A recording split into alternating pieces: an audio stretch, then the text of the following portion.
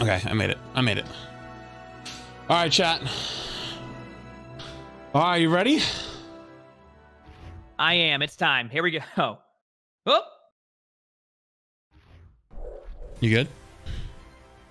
Hello, everybody, and welcome to the Overwatch 2 Developer PvP live stream. I'm your host, Matt Mr. X, and throughout the stream, I'll be joined by some awesome content creators and developers from the Overwatch team as we learn more about Overwatch 2's PvP by watching some of these awesome maps in action played live.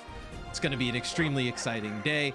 As Aaron mentioned during the developer update, everything you see today is work in progress, but being able to see some of this stuff day in and day out, it's truly awesome. Really excited for what the Overwatch team has to show for you guys today. So let's bring on some of my guests throughout the day. I'll be joined by the members of the Overwatch dev team. It's Associate Art Director Dion Rogers, Lead Hero Designer Jeff Goodman, and Game Director Aaron Keller. How you guys feeling today? Yeah, so much for having us. Yeah, the delay. It's going to be exciting. Now, we've learned so much about the PvE aspect of Overwatch 2. And we've learned some stuff about, PvP, with push, role passives, new heroes. You saw Sojourn at BlizzCon Line. What else has gone into the development process for Overwatch 2's PvP? You're right. We've talked a lot about the story side of Overwatch 2 and the cooperative PvE. There's the shot. That's the shot. Everyone thinks it's 5v5. But that's not what it was. The Overwatch team has also been hard at work on the PvP side of the game. We're making new features, new heroes, new maps, some of which will be playing today. For this. And we've also been looking at the way PvP is played. It's changed over time on the live game. And we'll talk about a lot of the changes that we want to be making and that we're currently making to PvP. But there's one in particular that I want to highlight right now because it's substantial. And I think it has a big impact on the way the entire team approaches PvP on Overwatch 2. And it's also something Is that an AirPod really on his mic? excited about. Overwatch has always been played with 2 teams of 6 players. Overwatch 2 will be played with 2 teams of 5 players. Oh, it is confirmed. It's real. 2 DPS. Holy shit. And 1 tank. Right. My next question was gonna be like, okay, holy shit, it's real. So we still have a breakdown across the board. It's not completely open. So wow. 1 tank, 2 DPS. Play Overwatch nailed supports. They actually nailed it. What led you guys down the road to make this change? Well, buddy, it was a good run. There are a lot of reasons for why we wanted to make this change. Well, it's fun playing with you, dude. As I said earlier, yeah. Overwatch has changed over time. We've gone from having no hero limits at all in the game before launch. You could pick 6 Winstons if you wanted to for your team composition, to having a hero limit. We ended up introducing a role lock over the course of the game, and we feel like this is the next step in the way that Overwatch ought to be played. If you think about it, this isn't the way I wanted to see this start, to be honest with you. There's a lot going on in an Overwatch map. It is incredibly fast-paced, and we have always tried to make our combat easy to read and very understandable. And even with all of the work that we put into that, sometimes it's just hard to track what 11 other players are doing on the battlefield. Removing 2 of those simplifies everything, and it allows players to understand everything that's happening around them and to be able to make better choices because of it. This change obviously has a really big impact on tanks. And we will get into some of the changes that we're making to tanks and to some of the other roles in a bit. But tanks can be problematic. They're a DPS hero is simple. They're shooting. But a tank has abilities that can be noisy, or when stacked with other tanks can cause problems for other teams to try to overcome and counter. And a great example of that is 2 main tanks on the field. Sometimes that can be very oppressive to another team. I think with five players out there, there is a greater chance of certain people being able to carry. I don't want to be critical, but did they just say 2 main tanks is oppressive? There's just one less player on the other team that you need to take care of, and each player now has the opportunity to have a larger individual impact on their own team. And we've tried a lot of different versions of this. Internally, we've tried 4v4 format. We've tried 3. Like I said, I was pretty sure they weren't going to do 5v5. I was pretty sure too. Even early on, I was like confident. I was like, no, I don't think they're going to do that. 7v7 but they did it. Format of the game. They did it. And we always had some problems with them, and that's just a lack of understanding. Double main tank has never been good. Goodman has really run with, and I think he probably has a little more he can say about it. I think we need to see how the hero design is too. 100%. Like I'm open-minded, but this is not the start. Yeah, no, I didn't expect it. I honestly didn't, because I know it looked like 5v5 at BlizzCon, and I was kind of like, oh, but never to be spoken about again. Yeah, Jeff. I assume that obviously, you know, I hate to be negative to start this, but I'm really I assume sorry. there will be kind of like holistic changes overall, right? I think like I'm really sorry, but tanks, you probably need to rework some of the other stuff that goes on. Oh yeah, I mean, this is a kind of change.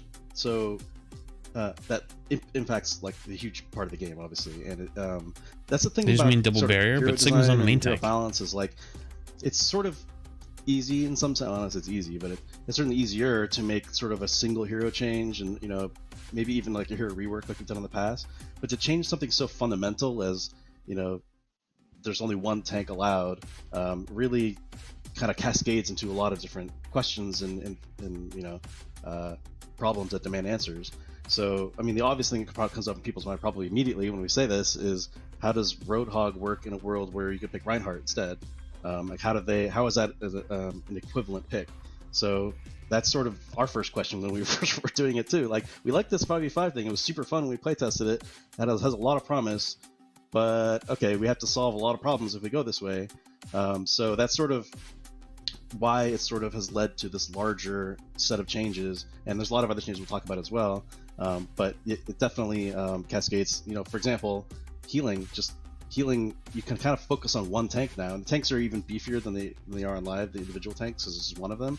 So we're thinking, well, is it too good to just play like 2 main healers and dump healing in your tank, and is it too hard to kill now, and maybe healing is too good now, and you know, it's but this is the time to do it. This is what we wanted to do with Overwatch 2, is look at core things like this and make sure that where we want them to be, and it's been a lot of fun. Yeah, I was gonna say, like, you know, I'm not a designer, but I think that like this is the first real opportunity you guys have had to reset. Like, you couldn't just do this on the live game, right? I think that's kind of like what I assume, right? Is that this is like a holistic look at the game overall, and like changes that you couldn't do on live because they're just so massive. Exactly, and like I said, there's other changes that go along with this as well, that are also equally impactful. So it's sort of like we just like shook the ground underneath the game like really heavily, and like all the pieces are kind of in disarray a little bit. So some of the heroes won't even be playable really by our playtesters here, because they're either heroes we're already kind of looking at heavily, or we plan on looking at heavily, so it's kind of not worth showing them in this context, or ones that we haven't addressed yet, things like that. So that just sort of gives you context of like how big this kind of change is. Well, I want to get right into the game. I want to see it live. I'm sure the fans want to see it live after getting all this like info. The first map we're going to be showing you guys today is New York City. Dion, what kind of map is this? New York is a hybrid map, so a brand new hybrid map for Overwatch 2, and there's a fun new payload for players to battle over. The world building team had a great time just creating this Overwatch depiction of New York. Tons of neat details and fun Easter eggs for the players to find. So I think it should be fun to take a look at this. Yeah, no, when you guys showed this at BlizzCon Line, I was so excited. Obviously from New York myself, would love to see the Midtown Tunnel go over some of the adjustments that you guys have made to it here in Overwatch 2. Just a beautiful map. I have to imagine this is one of the locales that you guys have been dying to do for a while. We've been wanting to. There's a lot of people on the team from New York who have spent some part of their life there, so it's always been on the list, and Overwatch 2 felt like the right time to do it. Oh, this is Jeff. No short of Easter eggs, I would say. No, you know, on some of these maps so far. You know, get some love at the beginning, but yeah, this will be our first real look at 5v5. I've had the opportunity to like kind of watch some games like as they've kind of tested it out. It still keeps that Overwatch, you know, fast-paced feel, but it doesn't have like the, you know, kind of the clumped up chaos that you sometimes see of live. I think it kind of speaks to really what you were pointing to, Jeff, is that when you have, you know, that one less tank in the equation, you can actually make the tanks more aggressive and more offensive. But it's also just kind of easier for the viewer and just people at home to track. Yeah, absolutely. And you'll see probably a lot of play here. One of the biggest things you'll notice, because there's less protection coming from tank players just to directly block bullets for their team. Typically, we'll find a lot more play around the map corners, map angles. Often people going for cheeky flanks and stuff. Yeah, Dion loves this. Yeah, they get to use the environment a lot more. It's a bit more tactical. Yeah. What's Do you think curly mustache is going to pop off right here? So it kind of, you know, that was one of the first. No, my money's on Frosty Feet. Like, this is a really good direction. Not curly mustache. Like I mentioned, there's nah. like, you know, as a designer, you sort of have to look past the immediate like problems in front of you. So this is like, gameplay of it. They have a Rhine. Is this pre-recorded or is this live right now? Like tank imbalances and healing issues. Always has to be pre-recorded, I'm guessing. Okay. At the heart There's of no this, way it is isn't. really cool, and so that's really. I'm more than positive it's pre-recorded. These problems. I think something that's really interesting about that too is the gameplay is more fluid than it was before. A lot of times in Overwatch you get these really hard battle lines that get drawn between the two teams, and there's just less damage incoming, and so you're able to kind of move around a little bit more, and you'll see it here a lot of times. The chokes aren't as hard of a space to get through. There's still a choke in the map and you still have to work at it, but there can be a lot more like pushing through and pulling back on the choke, and it's something that I'm like personally really excited about. Yeah, I was going to say, how has the 5v5 move affected map design? I feel like it kind of has to have a huge impact on, you know, what you guys are able to do, create different, you know, speaking about like players being able to take more control of the game, right? You know, creating more flanking routes, you know, more opportunity for, you know, the Ashe to go to the side. Looking at this, you could just walk through this choke now. There's like nothing you can do about it. There's a lot more opportunity for players to do that. But at the same time, when you go for a flank, you're not leaving 5 players behind. You're leaving 4 players behind. And so you kind of have to be weighing some of these decisions in your head. The game is just as strategic as it was before, if not more so, because of the individual ability for players to have such a large scatter impact arrow on the match. Yeah, I think that's I think that is just it's we've always been it's like a pulse, really but they haven't used like they don't have a different art for it. You know what I mean? Just for one hero. Remember they said that at BlizzCon. I was like, wasn't there a screenshot of Winston with scatter arrow? Like, there's no way. Like that. He has a new ability. I think it's like pulse or something like that. Kind of feels good for Reaper. You know what I mean? Like it does more damage, like for like I think you know what I mean, like one quick burst. We'll still be able to play 5v5 on. I remember that they mentioned that at BlizzCon. They said like they've been using it as like a placeholder because they didn't want to make more art. Right. That is a awesome payload, Dion, by the way. You know, we've always in the artwork of the maps, we've always placed what we consider cover. I want to see much more first person. I want to see how like the op tanks play that. I was gonna say I want to see more first person in this. Like I want to see like this. I don't want to see like as much top down. Now with 5v5, like I understand like you know obviously Ryan's gonna be played and Winston. I want to see how like how's Diva gonna be now? How is Zarya gonna be? We have started. What have they done to like Sigma? I want to see that type of stuff too because I think that'd be important. If you look at Kings in general. I'm gonna like. Section, I mean, the Winston and the Ryan are literally useless. I'm watching how them play. Like it's not like I'm against them, but like they're play. Like you can't do anything with this. They're not even being used. Like if you actually just took them off the field right now, the game would be playing the exact same. Kind of see it here. That's my problem right now. You know, stuff like that. The game has not changed. Like, sorry, the game has changed. The tanks that are on the field right now are not even being used. Like you could legitimately just remove the Winston and the Reinhardt. It would be the same exact game right now. You can take. Something we saw at BlizzCon Line was the 2 Fire Strike charge. I think that's why they're going to have the Overwatch League players play it later, probably. Jeff, when we were that's what I'm assuming is going to happen. My Winston on live, not able to shoot at range. Can you explain that to us a little bit? So yeah, I was wondering if people picked up on that. So we were first watching Winston there. This is an example of some of the tank changes we're talking about in regards to 5v5, but also a larger change we're talking about making tanks a lot more aggressive, be able to be a little more hybrid on the damage side and less just raw protection. So on Winston's they can't even go in. He's ulting right now, unfortunately. You can't see it. They just said like make tanks more aggressive, but the Winston jumped in one time and only got 500 HP on his primal. Charge up like they can't. Blast, you can't play him more aggressive. It's the same thing. Fire it off as a single sort of like blast attack at longer range. Like, watch his health pool. His health pool's just getting chunked. The charge up is kind of interesting with it for him because you could do it while you're leaping, and so there's like good block. Theoretically more burst combos you can do where you're jumping on top of somebody, charging up in the air, and burst, release it right before you land on them, and then you get the stomp damage too, and you can shock them or do a quick melee combo. It's a lot more interesting things. On top of the fact that, with some players know a lot of times you shock somebody, they're getting away, you think you can finish them, and they just fair boost away, or somebody just barely gets away, you get that extra alternate fire shot to try to take him out on the way. And it's actually interesting playing against him now because you now are cognizant of that. So sometimes you're leaving a little earlier, like, well, I'm going to get blasted probably if I just like run away. So I have to be able to survive that.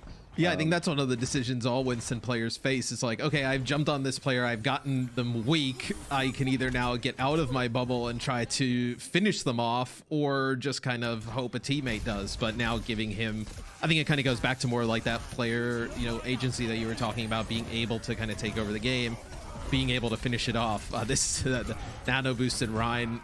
This will never. That was the most useful a tank has been so far. just seeing Reinhardt nano boosted, just swinging.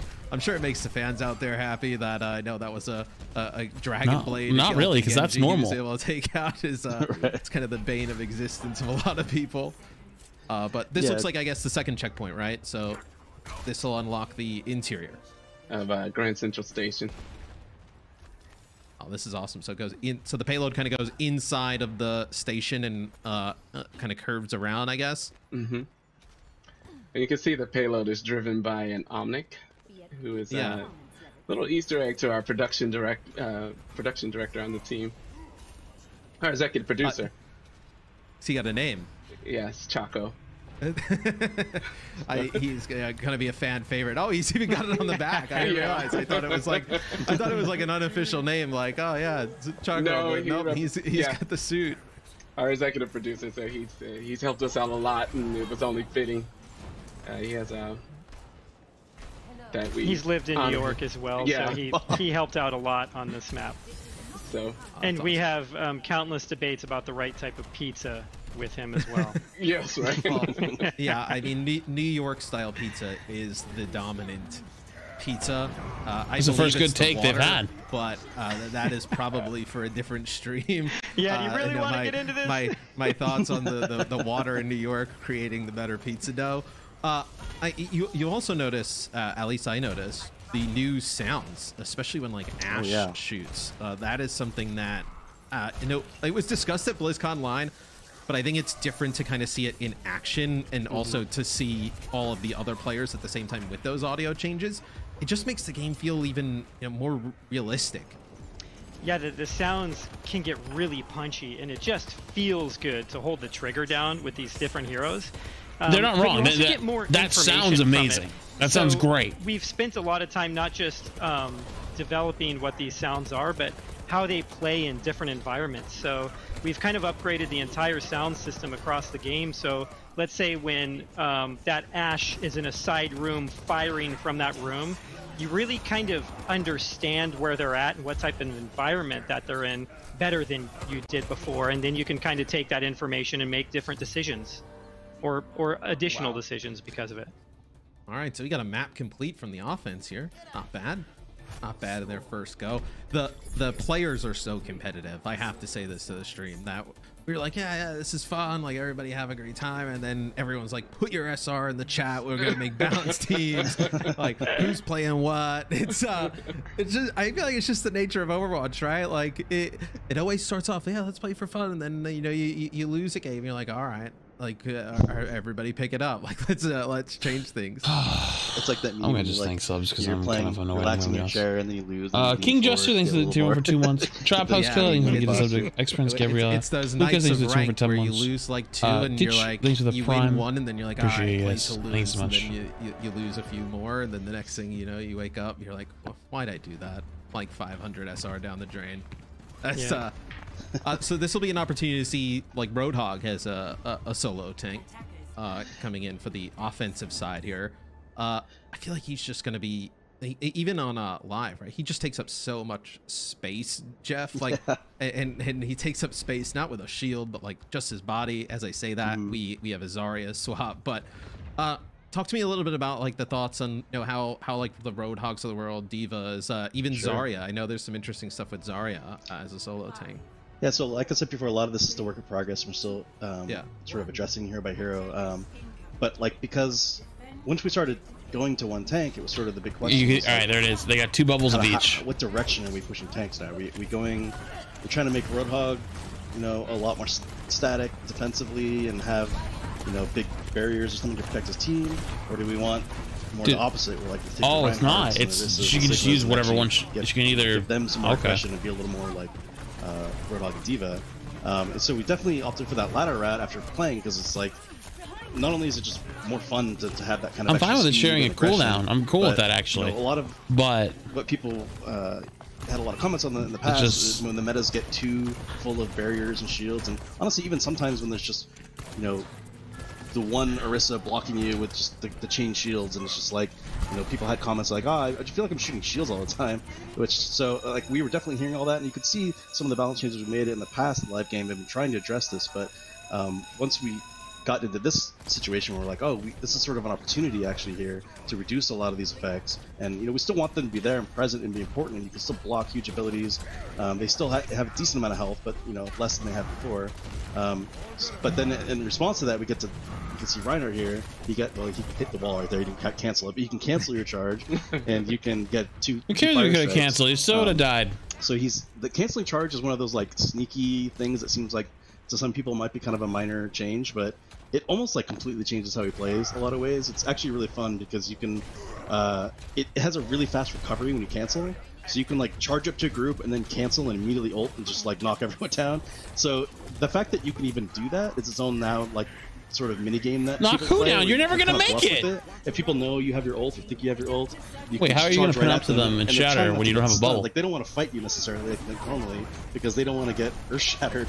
So sometimes you can like bluff people and are running for cover and you didn't even have it, or you save it or something. So, and it also just allows him to get in there and be more aggressive without sacrificing his health bar. Yeah, it just sounds like another change, almost like how you kind of mentioned like stuff like that. You gotta remember though, we don't even know what the new heroes are either. As you're playing and testing, so there could be some tanks that have like some really cool like yeah, where the Winston combo you can load up that secondary fire. Even with a cool play style, like land on that would just mean that other heroes just become outdated and unused, kind of like back in Double Shield, like Reinhardt play, right? Yeah, I'm trying to figure out. So with the Zarya bubbles, when Zarya bubbles, it bubbles Zarya and somebody else. No, the cooldown's just shared. BlizzCon line and just like a trailer where like she can bubble herself twice, she can project a bubble twice, and then shatters them all, or she could just do one of each. I mean, able to make plays like that. At least that's what it looks like. Yeah. So sick. He's also got like if you look at the cooldown of it, it's timer cooldown. Control his charge more, so like you can like a circle, not like each one. Corners more. Oh yeah. So the charge while you cancel, it's also more aggressive. Widow's still one shots. Okay. I think something else that's really interesting. If you look at the experimental one, if people have noticed what's happening with Zarya, is she has 2 charges. Yeah, no, she still bubbles a single target. Is the trick. It's actually what we playtested in. It's not the group bubble like the old one. So as people probably noted, like some of those changes were a lot of them were just silly, kind of fun, like permanently flying. I get what you're saying now. But there were some changes we threw in there. I mean, I just watched. React to this. So is Widow just gonna dominate now? Zarya. I don't know. I have to see what everything. I don't know. I don't know what's gonna change. We don't really know what any of like the abilities are across the board. Like there's I don't know. Oh no, 100%. But like, I mean, from what we're looking at right now, they would have just walked out of spawn and one tap the Zarya. The charge in and. Yeah, we were joking about that the other day, where I'm like. Yeah, like the canceling the charge just feels so right that but you're so like trained to kind of how it is like where you're just charging into walls that I was like I don't have to do this anymore. No. Like I can just go. Like it's such like a great quality of life change.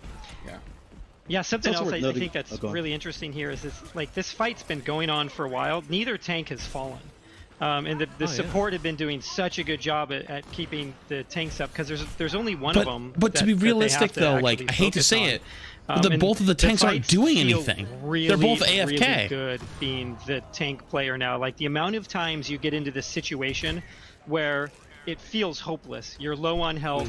There's a bunch of the enemy players focusing on you, and you're like, I don't want to be rude. Like, I don't care what their SRs are. You know what I mean? Like, I don't want to be some elitist piece of shit. But they're not doing anything. Neither of them are doing anything.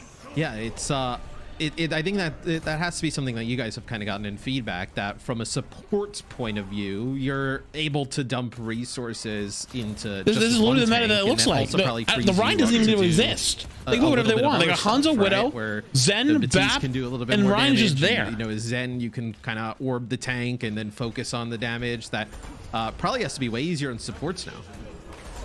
For sure, yeah. We got a lot of look at, like, they're just rolling. They just roll. It's a lot easier to focus, and a lot of times you almost have this like communication between the two support players, and you know, you have like Mercy's like, I'm just going to be, you know, on tank duty and just be on tank basically the whole time, and you have like a Lucio or something like that just to spot heal everybody else and speed everybody up. But there's other strats. Like sometimes we've seen people go too big heal, you know, main healers essentially, and try to just focus so hard on their tank that even with like Discord orb on them, it's just hard to kill them. So that's going to be an interesting strat too. So I'm not even sure like what their like it's meta is. I really don't like. I'm not analyzing their gameplay in any way whatsoever. But yeah, but the fact that you're like people are commenting like, see, look, they're doing great. But like, does this look? You know, actually looks really cool. They're just AFK. This is something obviously that's incredibly new. I think on live, like it's kind of displayed on the right. Yeah, we're generally looking through this. Go ahead. Sorry, Jeff. I was saying we're generally looking at anywhere we can improve hero-specific UI stuff like this, and we felt like this could use, you know, a big update and be a lot more readable. Yeah, I think one of the things I'm most excited about. The Winston was exploding on the jump. Is it's not just on Zen, I mean, he did. It's on he Mercy fed, also. to be fair. You see the portrait of how do you not feed the player right now? that you're healing. And so it's just a lot easier to kind of figure out who you've got instead of just using something like a nameplate, you know. And it's not off to the side, right? It's like center screen, so you're able to still kind of focus down the middle. Yeah, and you can see his Discord is down there as well. So you have like Harmony and Discord orbs are kind of both shown on each side of the ult at the bottom of the screen. We have an overtime here. I can imagine the comms are. Everybody's starting to get pretty sweaty now. We get towards the end of the map. This has really been, I gotta say, for you guys probably, this is probably awesome to see, like the game actually being, it's one thing I think to play, but now to like observe and be able to watch, and obviously, you know, the people you guys work with every day, this has to be pretty awesome. Yeah, it definitely is. We've been playing it in this state for a long time too, and it's always so tough to play a game a certain way at work and then go home and it operates in a totally different way, and you're playing with people online and you can't help but think like, if only you knew like, what I was playing, you know, every day. And so it feels really good to have that out in front of our Shock, I'm fucking in awe. Kind of see what we've been doing. There's actually a ton of like small changes in here too. Like I'm curious if people picked up on after one game. Like one example of a small change that actually we may end up removing, but it's in this build right now, is because we've had it for a while now, but we just had reduced discussion. Maybe we want to pull it again. Is we've actually slowed the movement acceleration rate of everybody in the game just very slightly. And the reason for that was to try to create a little more sort of prediction element to shooting an enemy, as opposed to like you can kind of, you know, AD spam a lot of times, or just like turn directions so fast that it was really hard to lead a shot, or, you know, sometimes it felt like you're guessing a little bit on which direction they're going to go. So we tried to like just notch it down just a little bit, so you can't really feel it as much in first person, but it's kind of one of those subtle things. But after sitting with her for a while, even just like I think it was like last week or earlier this week, we started bringing up a thread again. Like, do we want to keep this? Actually, this has been around for a while. Is everyone still happy with this? So that's just an example of like the controversial. like among the design team. There's a lot of back and forth on this one. So, but I think what whether or not we keep a change like that in the game, I think what it speaks is that for discussion that it's not? Because the amount of systems that needs to go. This is the stupidest shit. I'm just gonna say whatever's on everyone's fucking mind. Yeah, Overwatch is not the game that we just watched. That we just watched, untouched, right? Let's take out the point that they looked like they were silvers. Every rock. That was the most dog shit Overwatch I've ever watched. I want to bring somebody in. I don't care if they're bronze, silver, gold, diamond, or GM. That was dog shit. What do you think? First looks. What do you think, man? I'll be honest, I was a little bit skeptical when I first heard about 5v5. Don't fucking pander, please. Rip to the off tanks kind of thing, but I don't know. Based off watching that first map there on New York, I don't know. It looks quite spicy. This does. Could be quite good. Yeah, no, I'm really excited. Like, come on, don't pander. I will wait in the DPS queue. You know, as long as I gotta wait. You know, but now like seeing the tanks and seeing how aggressive you can play and push the pace. I'm excited to be able to kind of now dive. Not into going the tank to. role. And I genuinely kind of want to turn it off. Like I'm not gonna, like there's like a little inkling. Yeah, I mean, well, super buff tanks, you're just gonna go in, right? This is yeah, it's always been the dumb thing when you're playing Reinhardt, right? You don't want to charge in most of the time, but now it's like, yeah, just go in. Now I'm going full throttle. I'm charging back in. We can bring Aaron and Jeff back in. As our next map's going to be a game mode that we saw at BlizzCon in 2018. It seems like forever ago. Is push. How has the game mode changed since we last saw it? We haven't made a lot of changes to the mode itself, at least as far as like the big rules go for it. But we've continued developing for it, so we have more than one. I don't care about them talking about. They just said they haven't changed anything, so fuck off. That we'll even be looking at today. Let's be realistic for a second. We're really committed to the tanks. Mode. People don't like people when tanks are OP. Nobody has fun, right? Except the tank players. And even then, they're not having that much fun. The interesting thing is if you're not dominating the other tank, then you're getting flamed. From the outside, it sort of looks like it's. There are so many levels of this is wrong. It's not even funny. From toxicity levels to the entire core of the gameplay has been changed in the map that makes this very special. The way that the heroes are supposed to be played, more as a that literally that last third point fight was literally the most boring shit I've ever watched. More than it was boring. They literally stood AFK. Chat. And somebody remind me at the end of the stream. Please remind me, and I'll go back to rewatch that fight because nothing happened. In here that I think can get played. Literally, push. nothing and a lot of that has to do happened. With just the both tanks stood AFK of that robot in the map, and also because of how quickly it moves.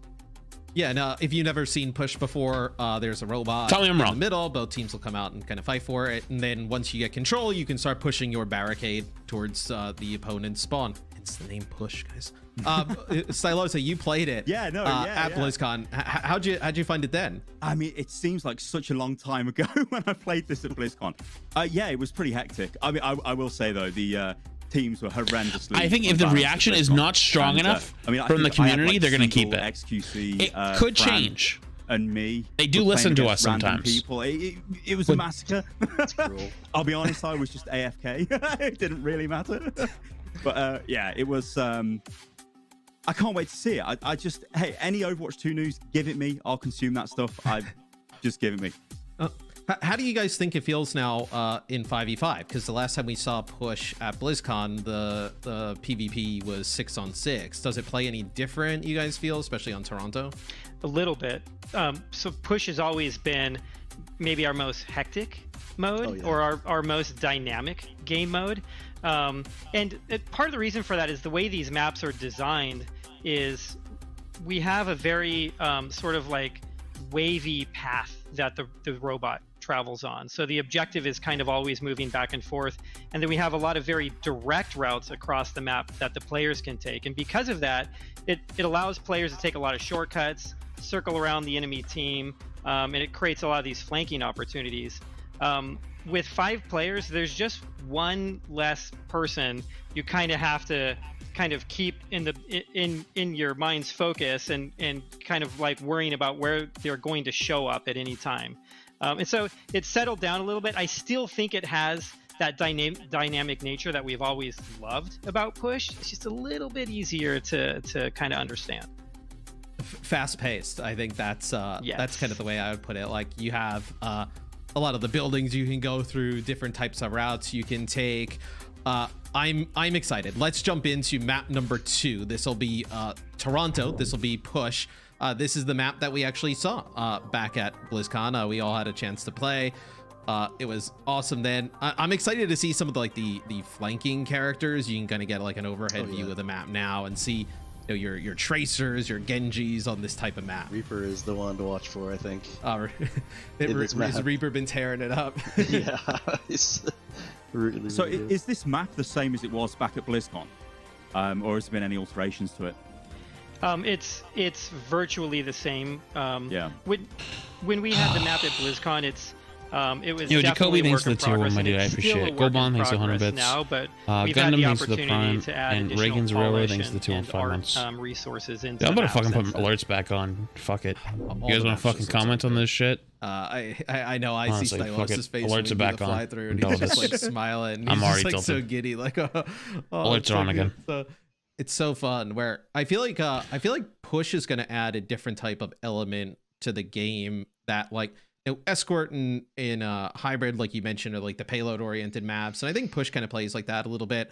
But there's so much more movement, I feel like, than both of those, and just you take so many different fights all over the map. This is over.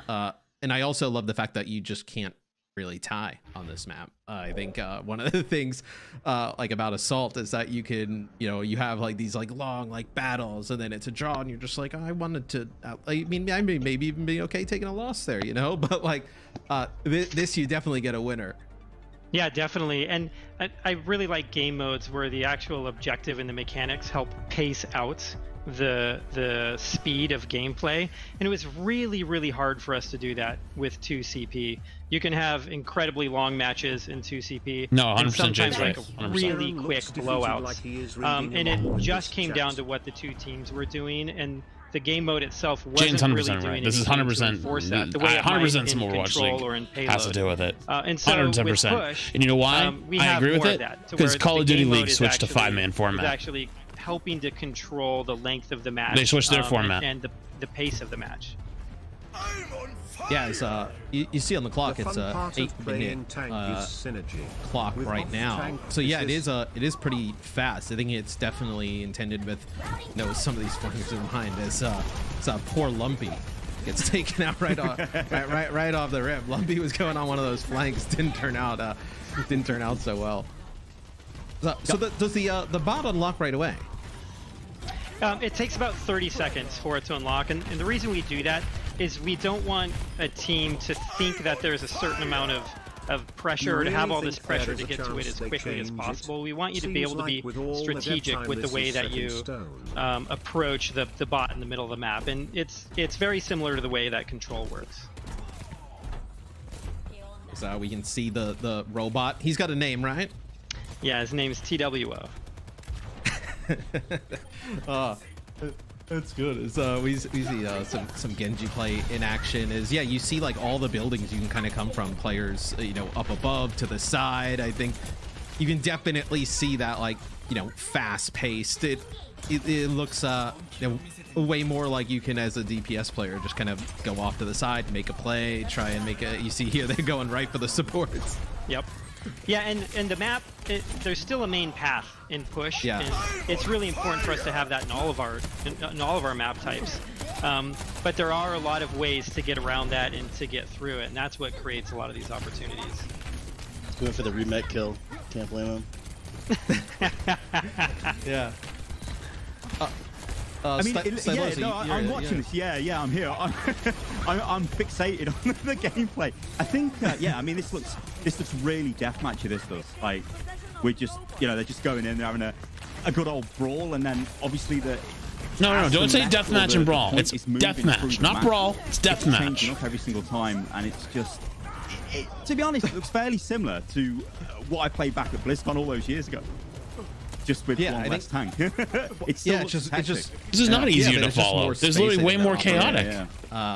Like I'm somebody who I play a ton of DPS, like, and I'm excited that maybe not everybody will run around in like a death ball, and I'll be able to kind of like play Tracer and go off to the side and make a play. I noticed too the green health over Lucio here. Oh yeah. What is that on the UI now? I actually completely forgot about that. There's so many changes. I was like, sound barrier doesn't give green health when I do it. Right. So that's something we're changing up. Like everything's work in progress. It's possible to change, although we're pretty happy with it right now. This is a change to what we kind of call overhealth. This is like a larger system, which is, in Overwatch 1 you can have over armor and over shields, depending on who's giving it to you, much like you can have normal health and shields and armor. So, once we started getting into trying to create clarity and make sure the game's very readable in all these senses, like you mentioned with Zenyatta's UI and everything, that came up too, is like, it's possible to get, especially you get into like PvE talents and stuff like that, your health bar can get really colorful really fast. Like you could have health and then armor and then shields and then over health, armor and shields, and you could literally have 6 segmented colored health, and it was like, I can't even understand what I'm looking at right now. This is like so insane.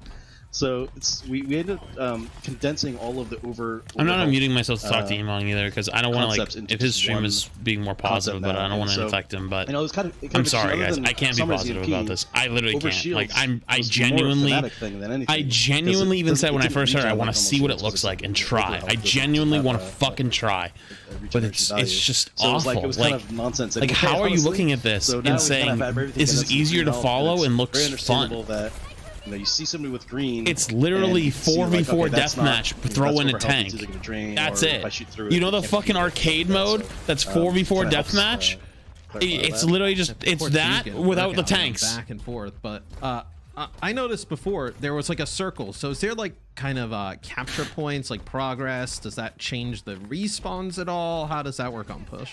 Yeah, it does. So the robot starts in the middle of the map, and it pushes those those red barricades in front of it, and you can use those to kind of like in world see what your high watermark is. And if the robot's able to push it to the checkpoint, it will unlock a forward spawn room for the team that was able to do it. You can kind of see it just off to the left here behind Reinhardt. So if the attacking team can push it over there, they'll unlock watch any of these tanks, and it gives them a big advantage. And I really am not flaming like the players, okay? Like I'm not trying to be an asshole to like the players playing the game, but neither tank has made a single impactful play the entire game. Not one. I don't even think if any of them have gotten a kill. Yeah, but there is. Yep, there is an additional detail there. It's real talk. Has either tank gotten a fucking kill yet? Before you lose your forward spawn room. And we actually started it the way that you described it, but a lot of times the robot could just move back and forth across this one checkpoint. And it got like, I've already been playing one for a fucking year, so now I'm gonna make it too. Spawn. So we kind of gave you a grace period in there, or made it a little bit stickier by forcing him to return to the middle. Yeah, that's a good call. I can imagine if that was the case now, yeah, you would have, like, if I spawned this 1 second, I would spawn close, and then, like, Stylosis spawns the next second, and he's far away. Yep. And I mean, that happens in Overwatch, but it was way too blatant. This double bubble Zarya is sick. She is incredible. I love her. She's not incredible though, because if you just run fucking Widow, Hanzo, she literally is useless. We watched her on the last fucking map. She literally didn't exist. Like more so. Yeah. So you have the same bubbles you had before, but they're both using shared charges. So yeah. We found that is the dumbest thing I've ever seen. Like, actually, I use it. She tends to be at higher charge more often. I mean, this is a good example, I guess. But this shit is awful. So it's actually even a lot of fights that I can find myself like, sending a message to people. What was your average energy? Would you say? Or how often? It's like, you were kind of tearing it up. That seems a little insane. So, balancing TBD, but it looks so fun though. I mean, as somebody who loves to play Zarya, like, I now understand why we saw all PvE shit at BlizzCon. I actually understand it. Just automatically double bubble themselves and everybody else. Actually, like, let's just run in and double bubble ourselves. But then you start to think like, actually, if I save 2 and Genji pulls out his blade on my team, I think if I double shield him and we, I save that up, that's going to be kind of ridiculous. So I didn't even think of that. Like, yeah, not just applying the 2 bubbles to yourself, but you could, because they share the charge, you could theoretically like bubble again G-Blade and then bubble him again, right? Yeah. Or a Pharah ult. Oh yeah, works really well. So many different ways. But... Yeah, so this is like, as it just kind of recently put in, coming off the back of the April 1st stuff and seeing how we feel about it, and it's been pretty interesting. I'm certainly concerned about it in some cases, but it also leads to some really awesome play. So kind of letting it rock for a while and see how it feels. Work in progress, but yep. I like the progress on that design. so OT, how does the rule here work? I guess do they have to push all the way to the end, or do they just have to beat the time of the blue team? They just need to beat the time of the blue team. So the win condition for push is whoever has pushed it the furthest by the end of time. Overwatch 1 isn't in a great state. We haven't got content for fucking or if you're able legitimately to push years. all the way to the end but of the apparently map, it's in a good state because it has 2 fucking tanks in it. So now they're unlocking their forward spawn room right here. The tragedy strikes for the blue team. Yeah, they need to stay near the robot, I believe, to keep pushing. Yes. Yep. Yeah, right. And so you can have, the good old blunder where everybody walks off the objective and two just looks all sad. I don't know what you're talking about. He gets 0 pressure. This is trash. There's no point. Like, yeah, I imagine these games go right down to the wire.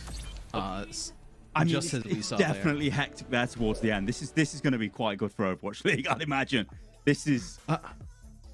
I enjoyed that. I really enjoyed watching that. Yeah, you say it's good for Overwatch League. I'm gonna be honest with you, Stylos, for 2 fucking seconds.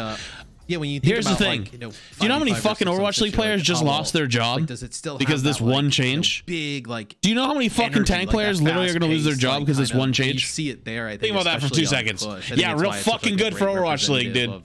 Real fucking good. The game looks trash. These fucking changes look trash. Not only for competitive ranked players, quick play ranked players might like it, and probably just put out a fucking job. At least 20 fucking tank players in the Overwatch League. Good job, dude. That's really nice. Yeah, really. It's got that Overwatch music where it kind of adds to the suspense of it all.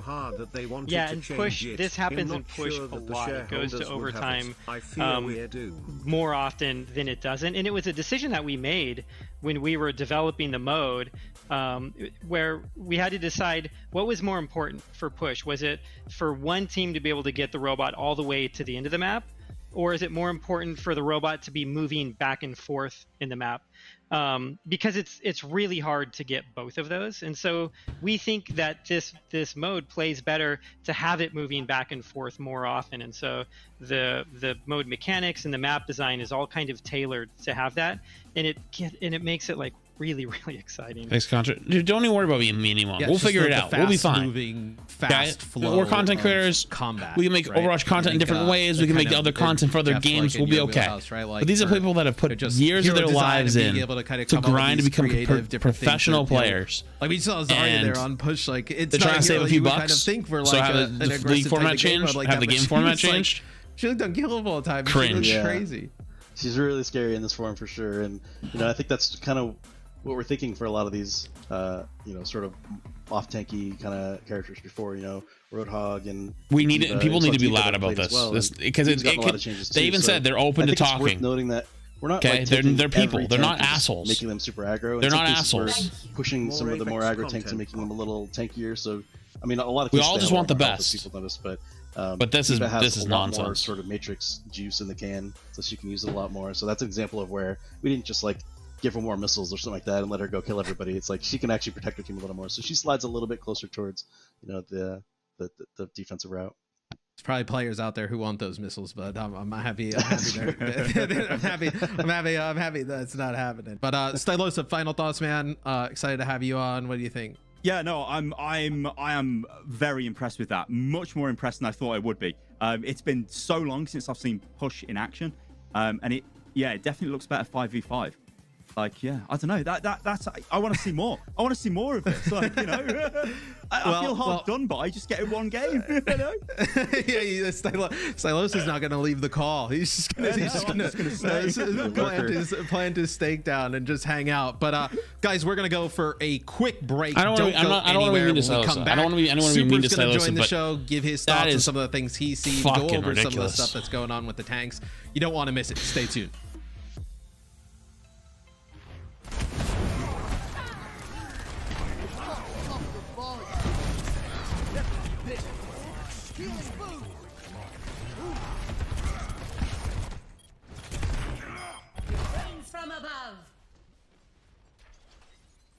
Come on, Super. I have so much faith in Super here. Come on, please, dude.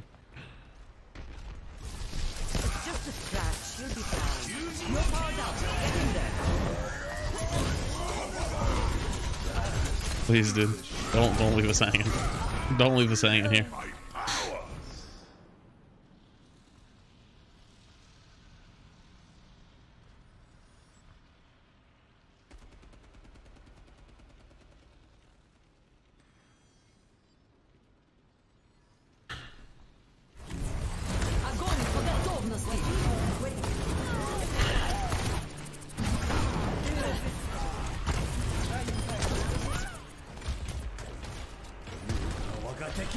Tank players mauling? No, everyone who plays this game should be mauling.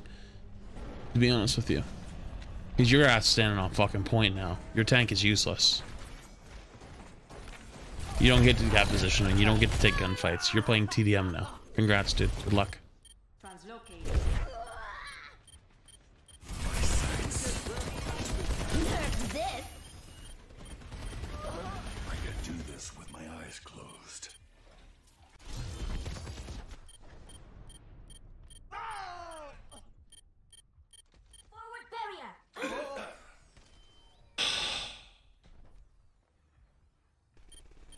Damn it.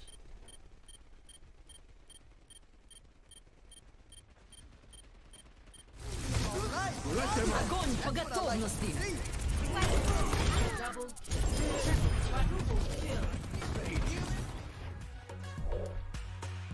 Welcome back, ladies and gentlemen, to the Overwatch 2 PvP developer livestream. I'm Mitch Leslie, and already we've seen a ton of what is in the works for Overwatch 2 PvP. There's a lot to take in, obviously, with new maps, new game types, and changes, of course, to some of the core mechanics of the game. So we're going to rehash a couple of things, of course, over the next few maps, but we want to drill down on a couple of the things we've already talked about so far. To help me do that now, we'll be joining our Overwatch League superstar, Matthew Super Delici, of course, is everybody's favorite neighborhood main tank.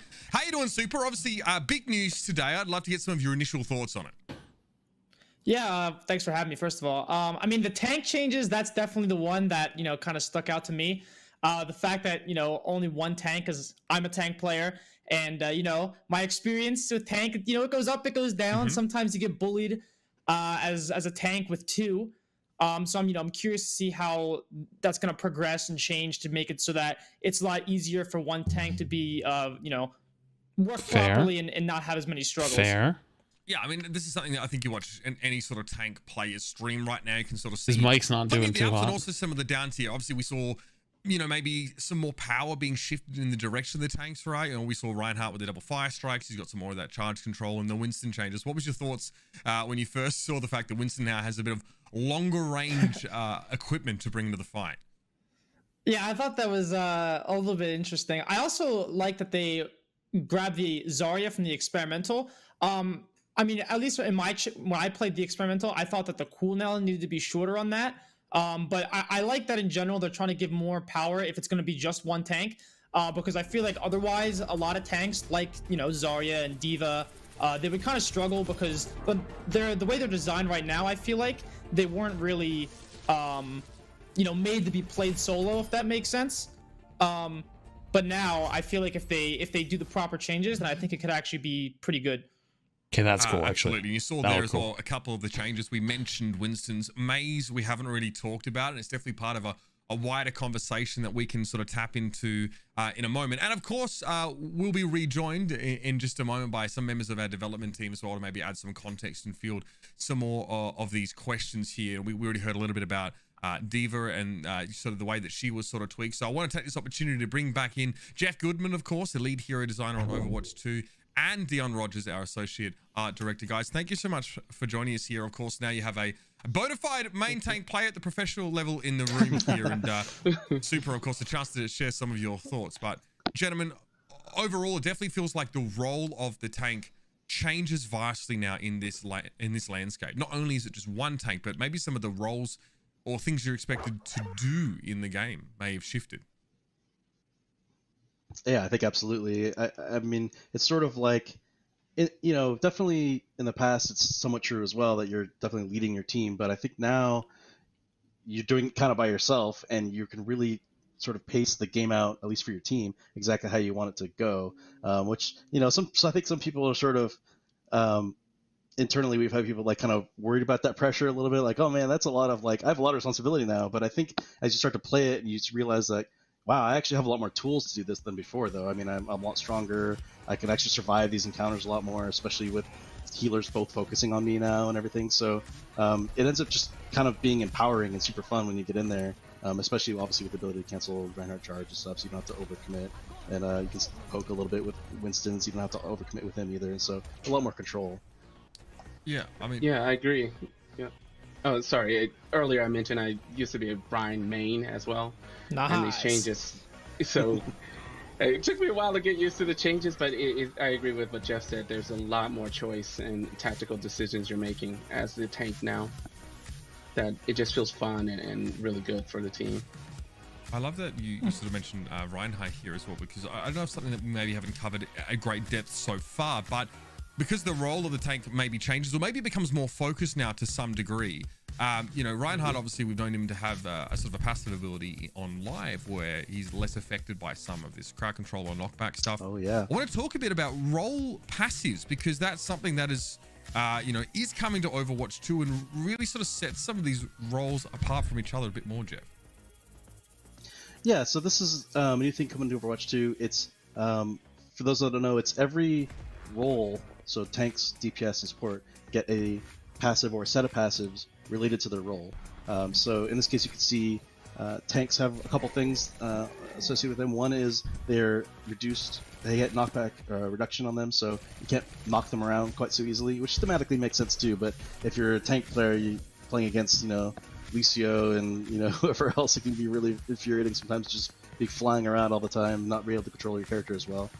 So that's one of the things they get. And the other thing they get that we've heard about tanks, especially tanks like Roadhog who don't have a barrier, is people feel like they generate too much ultimate for the enemy team, especially if you're trying to be aggressive, which is what we're trying to incentivize.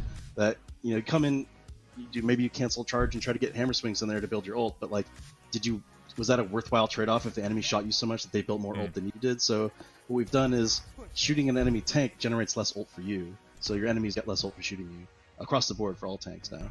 And these are obviously the values we're tuning, but you can kind of see it here a little bit. Depending on who you're shooting, you generate a lot less ult. And then for DPS players, the role passive they get right now, and this is something we're definitely iterating on and tuning, maybe even more aggressive than the other ones, is they get a movement speed bonus just across the board, which you can see here. You can see it's not like massive. It's not like everyone's going to be soldiers sprinting around the map or anything. But we have found so far, players probably attest to this too. Like any kind of movement speed changes to anything is huge. This is why Lucio was considered sort of mandatory for so long, because he was the only one bringing move speed. Granted, he's a lot more move speed.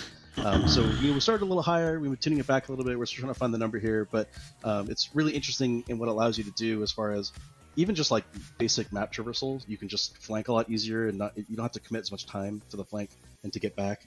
But also, there are times where, let's say you're like Reaper or something, and you commit your resources to get at an enemy Zenyatta or something, and he's trying to run around a corner just get away from you, and you can just catch him. Give it a little bit of time, you'll just get up close to him and close that gap. So that's pretty powerful, even though it's kind of a little subtle there. And then the support changes this is probably something that Ana mains especially are gonna love to hear. But the support players all get automatic health regen after a certain amount of time of not taking damage, which is basically Mercy's passive. That's great. Right, exactly. So it's Mercy's passive, but a lot less of a degree, and Mercy's passive will still exist as like a much stronger version. But this is still there, so I always feel like you're an auto player. Obviously when you're really low, you're like, I guess I'll nade myself. But sometimes you're missing like 50 health, and you're like, am I gonna waste my nade just to heal myself? Where's my other healer? Usually like, the other healers are in front of you as well, so like they have to turn around to see you. Right. Exactly. So that's been really awesome, especially for us designing new heroes, because I feel like we're in this position every time we design a new healer. It's like, okay, well, we have to come up with some mechanic that they can heal themselves, because it's like ridiculous that you can't like shoot yourself in the foot or whatever. It was always on a joke, but so now they have these sort of like, we don't have to worry about that anymore unless we wanted to add something like in Mercy's case or even Zenyatta's case for shields. Shields regenerate on top of this, so you'll actually get double regen if your shields are regenerating. So those heroes still retain their sort of extra regeneration bonuses, but it's a lot nicer for Ana. Now, of course, on the horizon, we're going to be showing more of our new maps here in Overwatch 2. But something I noticed that kind of snuck past us here, some footage of Mei.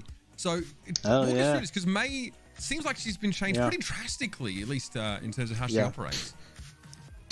So this is actually kind of the tip of the iceberg, and some changes I can talk about. But Mei was the first one we sort of checked into the build and wanted to play with for a long time. So if you notice here, she doesn't actually fully freeze the enemy here at all. She still slows them, but she doesn't never go to a stun all the way. Thank God. The compensation, of course, is does a lot more damage. So it's. I love how they hit us with this fucking boom, and then they're like trying to like show like little things like, oh, we took away this thing. You guys hated that thing, right? But you never actually get in that lockdown state and be like, okay, well, here's the free headshot. I guess I'm dead. And for her, it's really interesting too, because she still has, at least right now, she still has that sort of cleave effect, the piercing that can hit multiple targets. So you're doing so much damage now. Oh, so we don't take that out of the live game because you wanted to use that as an excuse to put it in Overwatch 2, because then now it's like, hey, piercing through tank or. Yeah, you might not like this stuff, but look what we did. We did the thing you asked for. So it's kind of an interesting, still has an interesting back and forth for secondary fire as well. But as I mentioned, it's kind of the tip of the iceberg, because what we're really playing around with, and this isn't actually in this build, this is something we've been experimenting with, hasn't quite been successful enough to quite put it in the build yet, but this is something we're looking at, is just generally looking at crowd control across the whole game. Like, where do we want it to be? Who should have it? Because we certainly we've gotten feedback over time. We totally understand and respect. Like, sometimes you're playing against the ultimate CC team with like Mei and I don't know, McCree and whatever. And especially as a tank, I'm sure you're well aware of this. And you're just like, oh my god, I hate my life. So we've been experimenting with like just generally setting guidelines. Like, okay, tanks should probably have CC. They're all about space control, and they have that role to be able to earth shatter or create that those great opportunities. But should as many DPS heroes have CC as Mei? Maybe McCree doesn't need to stun, and so we're looking at all of these, especially mostly actually really the DPS and the supports. Currently, like, again, this is all like really hot off the presses because it's not even in this build, but we're probably thinking that like Ana's pretty cool right now. People are generally pretty cool with her sleep. There's a skill shot element involved. Give me one There's more sleep, a lot of if you want. Just keep going. How about like a fan of sleep darts? It just kind of hits everybody. You're giving me cool talent ideas, actually. So like that, we're still playing. That one seems pretty cool, but like McCree, probably not so cool, even though he's sort of like ingrained on McCree's stun. That's like what he's about. But it's like, okay, well, what if he didn't? What if he had something else? Or what if it worked a different way? And of course, that almost has as many ramifications as the tank changes, because it's like now we're talking about, okay, we take all the CC away, Tracer, Doomfist, Wrecking Ball. These heroes are just like out of control now, right? Because like they're sort of heavily countered by CC. So then we got to go back and change those heroes, of course, as well as the compensation for the CC heroes. So that is something that's heavily in progress, and I'm hopeful that I think we'll be able to get some reductions in there. I'm sure. I think a lot of our fans would like to see it. So trying to, a lot of these changes, including the tank changes, are trying to get back to like, core shooter roots. It definitely feels like, Jeff, we were at points we were wondering, like, is this game like a MOBA? Like, how important is that positioning, the tactical, the ability usage element? How important is the shooting element? It's not uncommon for for developers to say this game's all it's about the gunplay, but as the game evolves and you have these ideas and you bring these new abilities in, that it can sort of change that. Super. Usually, mate, it's hard to get you to stop talking, but you've had a moment to absorb some of this. Let's talk about how you think the role of the main tank or tank in this regard is going to change in maybe an Overwatch 2, and sort of some of your thoughts about where the CC is going. How's it going to feel? You know, you have a rock hard mental, dude. Like the way you sit on that stream and you just go. But tell us how you think this sort of changes. Yeah. So that was kind of a big worry of mine, was like, you say one tank, and then I'm thinking current Overwatch where, you know, you're playing against a Brig and then an Ana and then a McCree and a Mei, and then, you know, you're stun locked for 17 seconds, then you want to alt F4. But if they're, you know, if it is, you know, looking at the rest of the CC in the game, and you're looking to reduce that across the board, and then on top of that you're adding more utility to tanks, I think that's, you know, it's going to make it easier to do that. Because I have felt that CC is kind of it's a little out there sometimes, you know, it's not always the most fun to play against.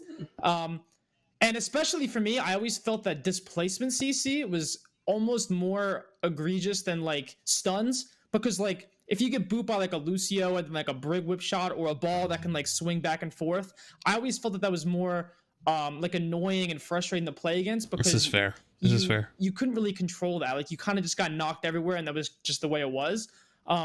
Are those being like looked at as well as stuns, or is it like everything across the board? Yeah, definitely. But the nice thing is we have this new tuning knob of the tank passives to say, you know, if we still want Lucio to be able to boop enemies off cliffs or something and still leave that strong, but we still think tanks are being booped too much, we can just dial that like knockback reduction. No, that was the most fair thing he probably could have said. You know, they're less affected by it, so it's a nice place to be. Absolutely. All right, that's nice to hear.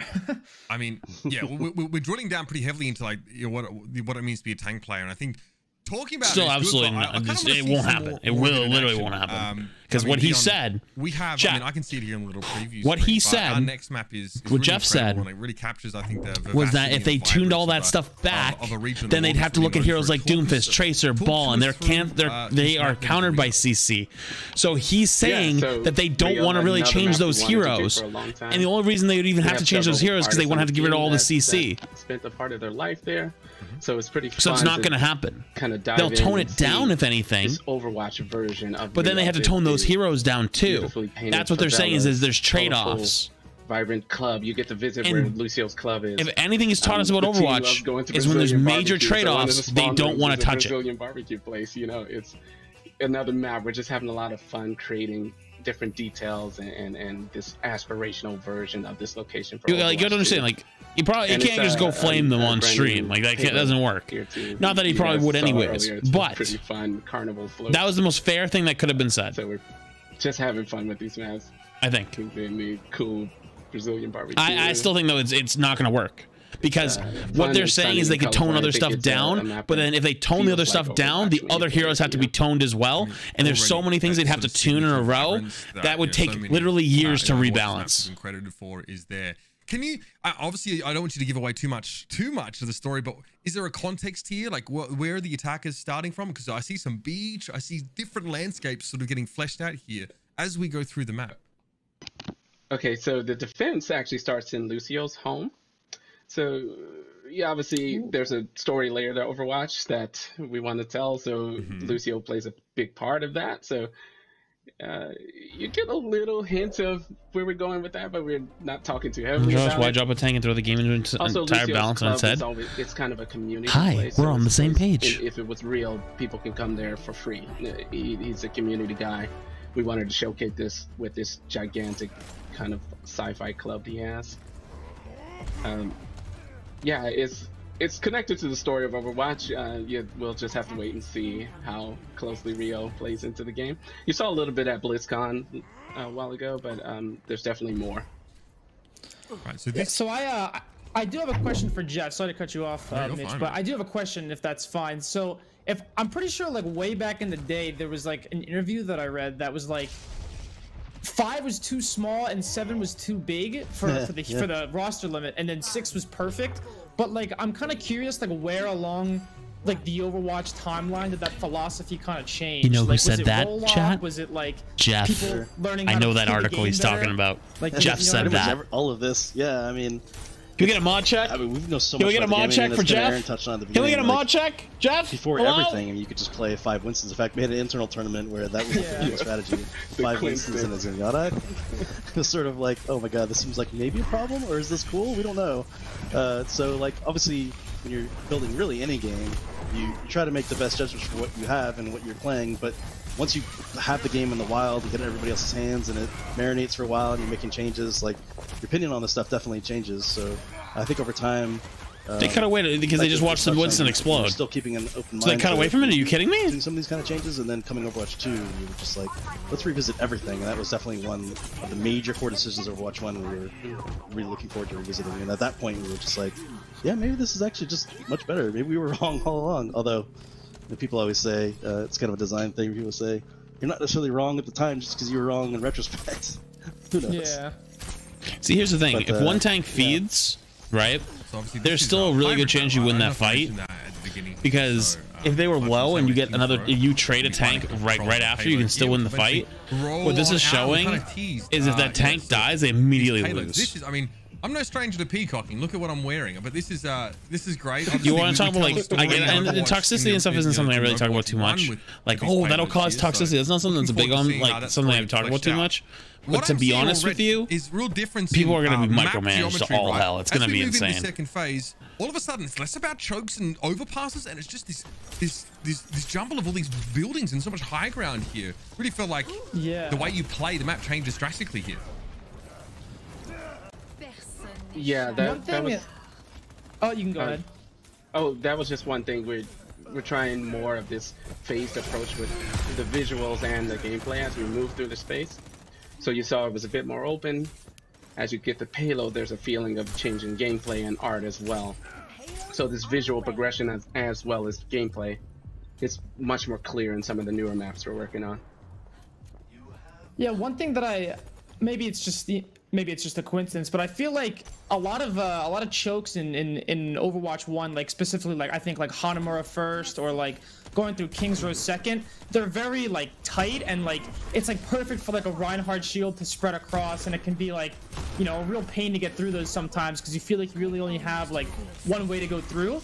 But I'm seeing, at least in the other two maps that we looked at, a lot more flanks and ways to access the point, and I think that's overall better for the design because I feel like when you, especially on Hanamura first, like going through that choke is kind of, you know, it can be real not fun sometimes if you're just not clicking, or if it's just, you know, they have a hard comp that you just can't counter, and I think it's just better overall.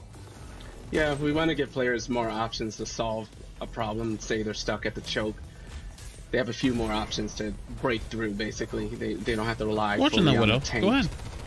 Powering through this time. But yeah, that's always the thing. We're trying to improve the options that players have to solve situations. Are there going to be previous maps in Overwatch 1 that will be reworked, or we don't know. Can you not say? Is that secret? No. Or I don't know. Okay, fair enough. No, the answer to that is no. They hadn't even thought of that. Look, you've got one less hero on the battlefield. Your maps are. He just talked about how they thought about a design philosophy. They'll change all the heroes CC and how they'll change. They change his hero CC, then they have to balance other heroes. That is not a hidden secret. They've never thought of that. Where, like, you know, if you go too far one direction, right, it can seem quite barren. But here, like, everything, there's attention to detail everywhere, right? There's so many. They never thought of that. Crisscrossing ways of approaching the point. Except for like Horizon Paris. Maybe they thought of that. But it definitely. Like Hanamura is a great example. That probably hasn't even. That probably never even came across their mind. Right now, it definitely feels bigger, right? Was that ever a consideration, trying to balance that, the sort of size and the majesty of it all? Yeah, it's definitely more detailed than before, and again, the more options, there's more passageways and buildings for players to move through and build strategies from. But ultimately, the maps are in a fairly similar size to the previous. You're just seeing a lot more detail out of the Overwatch 2 engine. We have a lot of cool upgrades that allow us to do more while keeping a smooth performance. But yeah, it's something which is cool, which is exciting, but the scale of maps and how it feels to move through the space, visually as well as gameplay wise. This really has like a Dorado feel almost, right? We have sort of payloads sort of moving through underneath. The thing I'm realizing more than there anything are multiple levels here. It's not just is even though these players aren't like that good, obviously, like you could tell, like, you know, they're not very high level, obviously. The DPS players and the support players are actually making impactful plays here and there sometimes. The tank players have made no impact. Like, Zero. Nada. So if you're talking about in perspective really scale, if you can hold it, it's fantastic, but it's just really hard to if hold. they also aren't making any plays, but the DPS can, and they're all around the same rank, and the support can, it ends up being like that tells me either tank is now extremely difficult to play, you don't have tanks that A, can just sit on B, or it's just completely unimpactful. It's so powerful. You can see where Widow is right there. Or it's C, so powerful. You have line of sight on everything up there. There's something that I'm not seeing yet. Is universal ult charge nerfed, or is it just as a result of the tank changes that it seems like people are getting their ult slower? It's mostly just the tanks, and we don't have. They're probably, I can't remember exactly all the individual changes, but I think we probably adjusted a few heroes here and there. May have gone up or down on their costs, but it's almost entirely just the tank changes. You generate a lot of ult off tanks. Oh, I'm figuring it out. Just go Widow v Widow. Tank to shoot as well, so it makes it a little bit harder. Although looking at Widow is an interesting example. We haven't adjusted the snipers too much yet, but we're keeping a really close eye on them because a lot of what sort of controls snipers is the fact there's all these barriers you can't shoot through. When you're playing as Widow against a comp that is, you know, like back in the day when it was like Wrecking Ball only or something like that, like you definitely are a lot more powerful. So we have to make sure that they don't get out of control. I feel like on some of these choke points, it's definitely a lot more wider than some other maps, and I feel like you know, if unchecked, some certain Widows could do a lot of damage. Yeah. So yeah, it's just yet another thing we got to keep an eye on with change like this. Right. I mean, you know, we talk about how sort of tanks have changed now to sort of allow them to be more multi-purpose or sort of fill a broader spectrum of roles.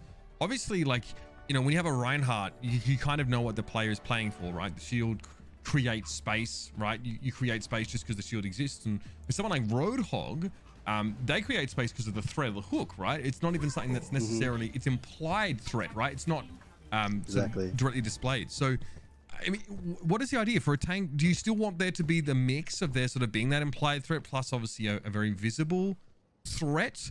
You know, has it changed the way you think about how tanks create spaces now? Obviously, all tanks have to be able to do that to some degree, regardless if they have a shield or not.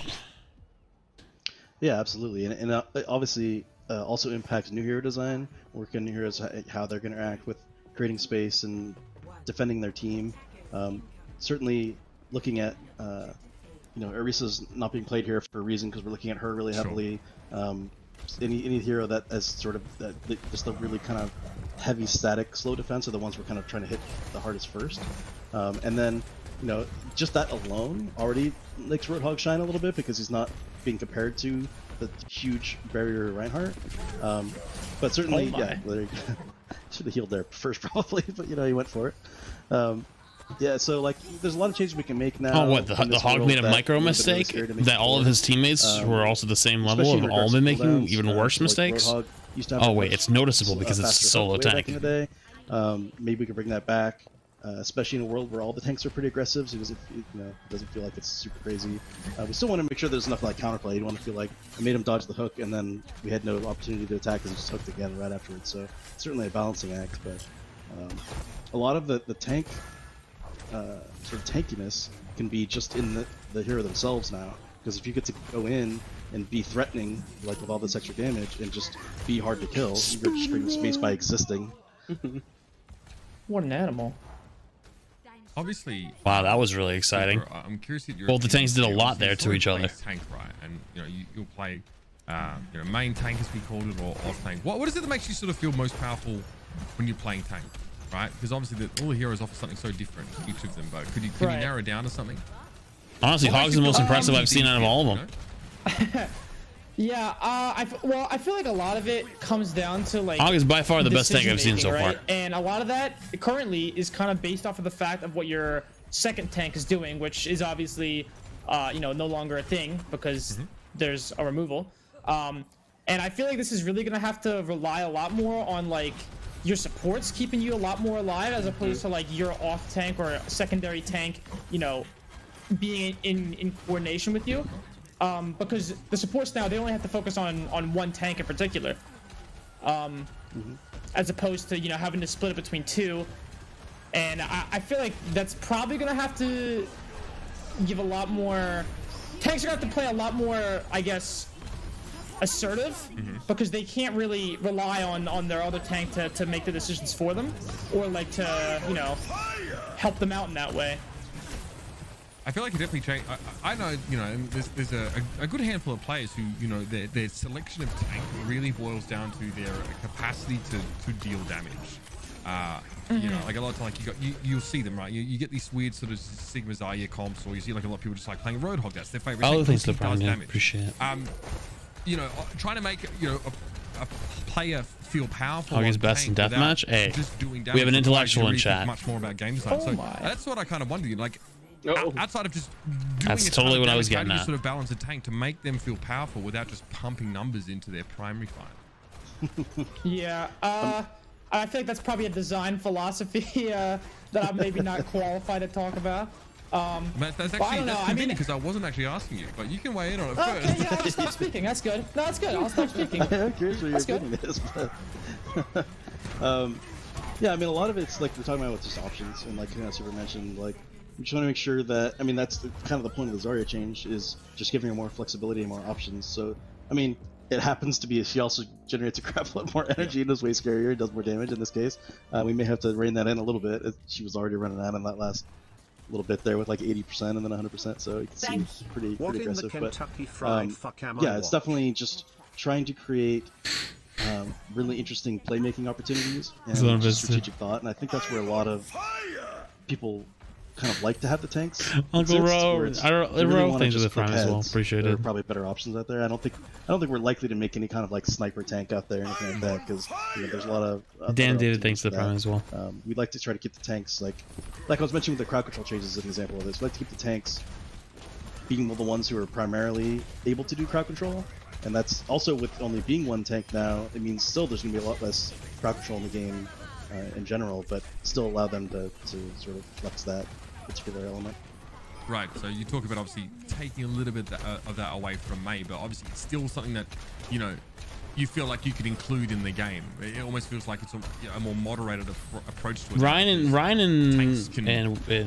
are the only two tanks I've seen that have been like somewhat abuseful. It just means that there's, you know, now it's just that one hero on the battlefield that really is able to produce so much of that outside of Bacon makes the 2-3 runs. 5 different forms that are coming in. So it feels like almost responsibility as a tank player is almost kicked up a notch there, because you got to be a jack of all trades in some cases.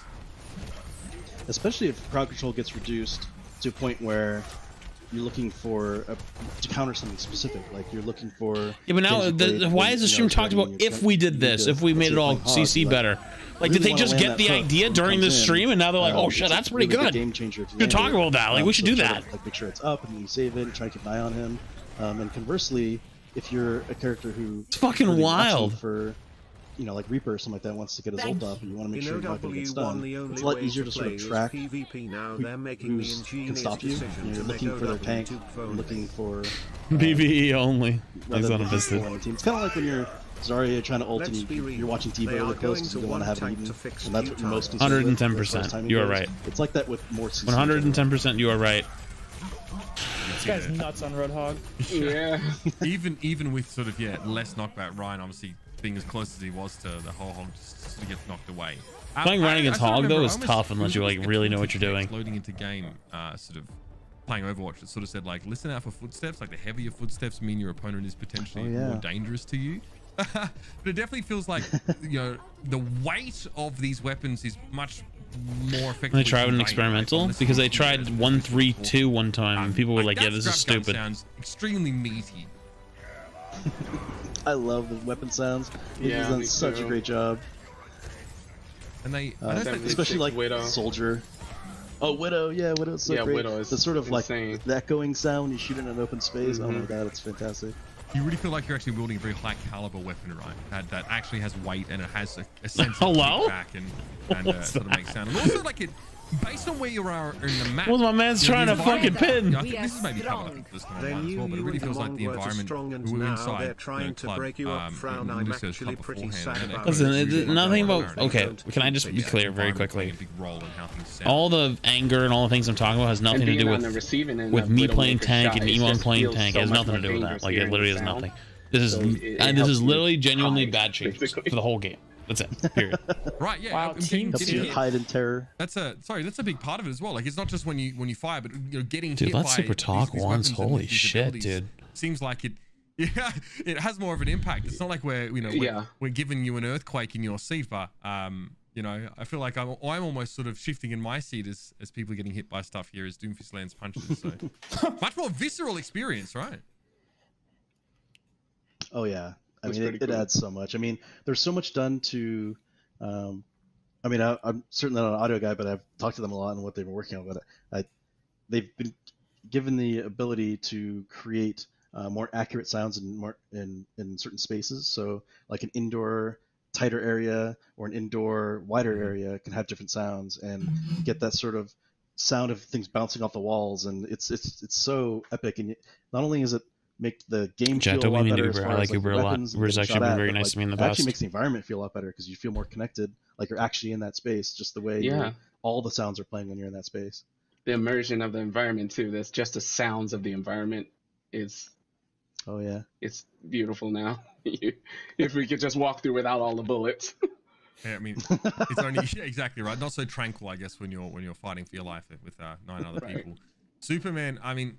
Naturally, you know, these are changes that, you know, some of them you thought about before, obviously having played so much tank, and maybe you wish for some of these, and you know, I'd love to get some of your took super hostage on sort of how tank is going to feel and heading into Overwatch 2, as I'm sure you'll be strapped in and playing. I don't know. I mean, I feel like I have to get a chance to play it first, but based on what I've seen, it looks like you know, tank's going to have a lot more pressure, I feel like, or a lot more of a role to play, because you know, you don't really have that second tank to help you out and you know, kind of help clean up your mistakes, if you will. Like, you know, if you get hooked, you get a bubble or matrix or, you know, whatever it may be. So I feel like in general, it looks like tanks are going to have to play a lot smarter. But you do get the plus side of having both supports only focus on you as opposed to having 2. So I think it'll be interesting. Well, we're interested to hear some of your thoughts, of course, as the live stream goes, and as we get further and further down the development roadmap, as well as some of these changes get fleshed out even more. Super, thank you very much for joining us, mate. Obviously, I'll be seeing you soon once the Shock get back on the battlefield. But good to have you here, and yeah, we'll see you soon, man. Thank you for having me. Appreciate it. Yeah, thank you, Super. Thanks.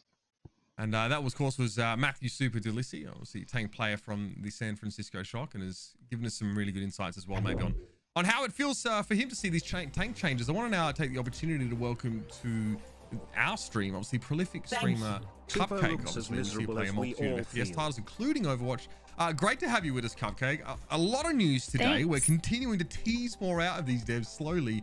I'd love to get some of your thoughts on what we have so far. Oh man, I really like seeing all the new like hero looks and like the map visuals and the UI updates have been really cool, especially as like a support player. I'm seeing a lot of little like UI updates for like support heroes, and I'm really excited about them. So yeah. Absolutely, you and me both. Obviously, I'm a support mate as well, so I'm looking forward to teasing a little bit more out of our devs. Turn down their update. About we mean turn down their update. A little bit more about Overwatch 2, I didn't get context, and of course, anything. yes, we will be showing another map in just a moment. So let's take the opportunity to sort of bring these devs back in. Of course, obviously, Jeff and Dion have given us some control yourselves so far, because something that was teased. Just because we're angry about what's going on, do not be angry a little bit of was actually. The hero start one tapping. Right? Do not do it. Is, you know, it's a game that's set a little bit further sort of in the future as far as we can tell, and this is reflected in what the heroes actually look like. I don't know if Dion, Jeff, if you can sort of speak to that, because it's not just like a jazzy tech upgrade, but something, you know, we can see the passage of time being implied with some of these new looks. Yeah, that's part of it, is the passage of time. You can see Reinhardt is a little older. I think there's a sneak peek at a few characters that there's a bit of age difference on them as well. a bunch of guys are part of Overwatch now, so they have access to cooler tech in their outfits.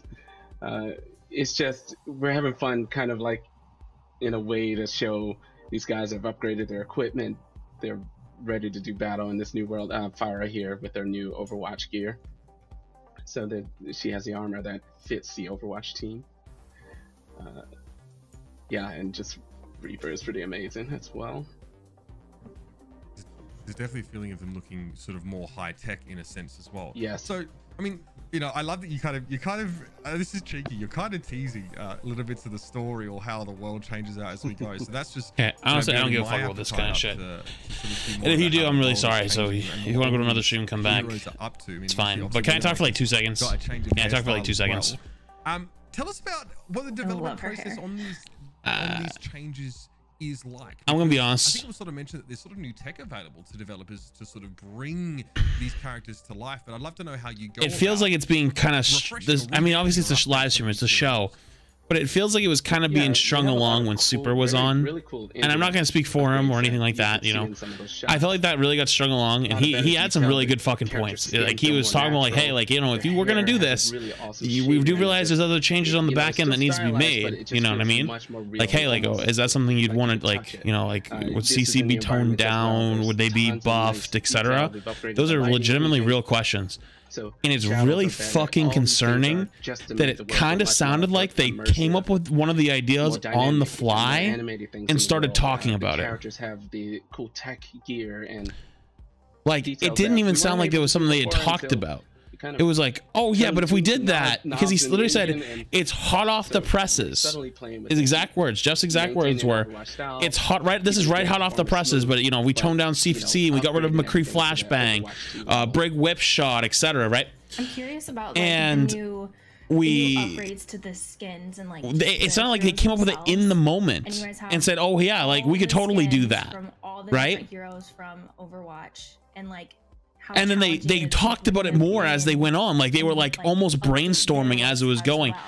That's fucking scary. Were we just gonna go in with the same fucking shit already? And it's kind of like at that point, for example, the skin shader. If you haven't thought that far ahead, have we not thought far enough ahead for that?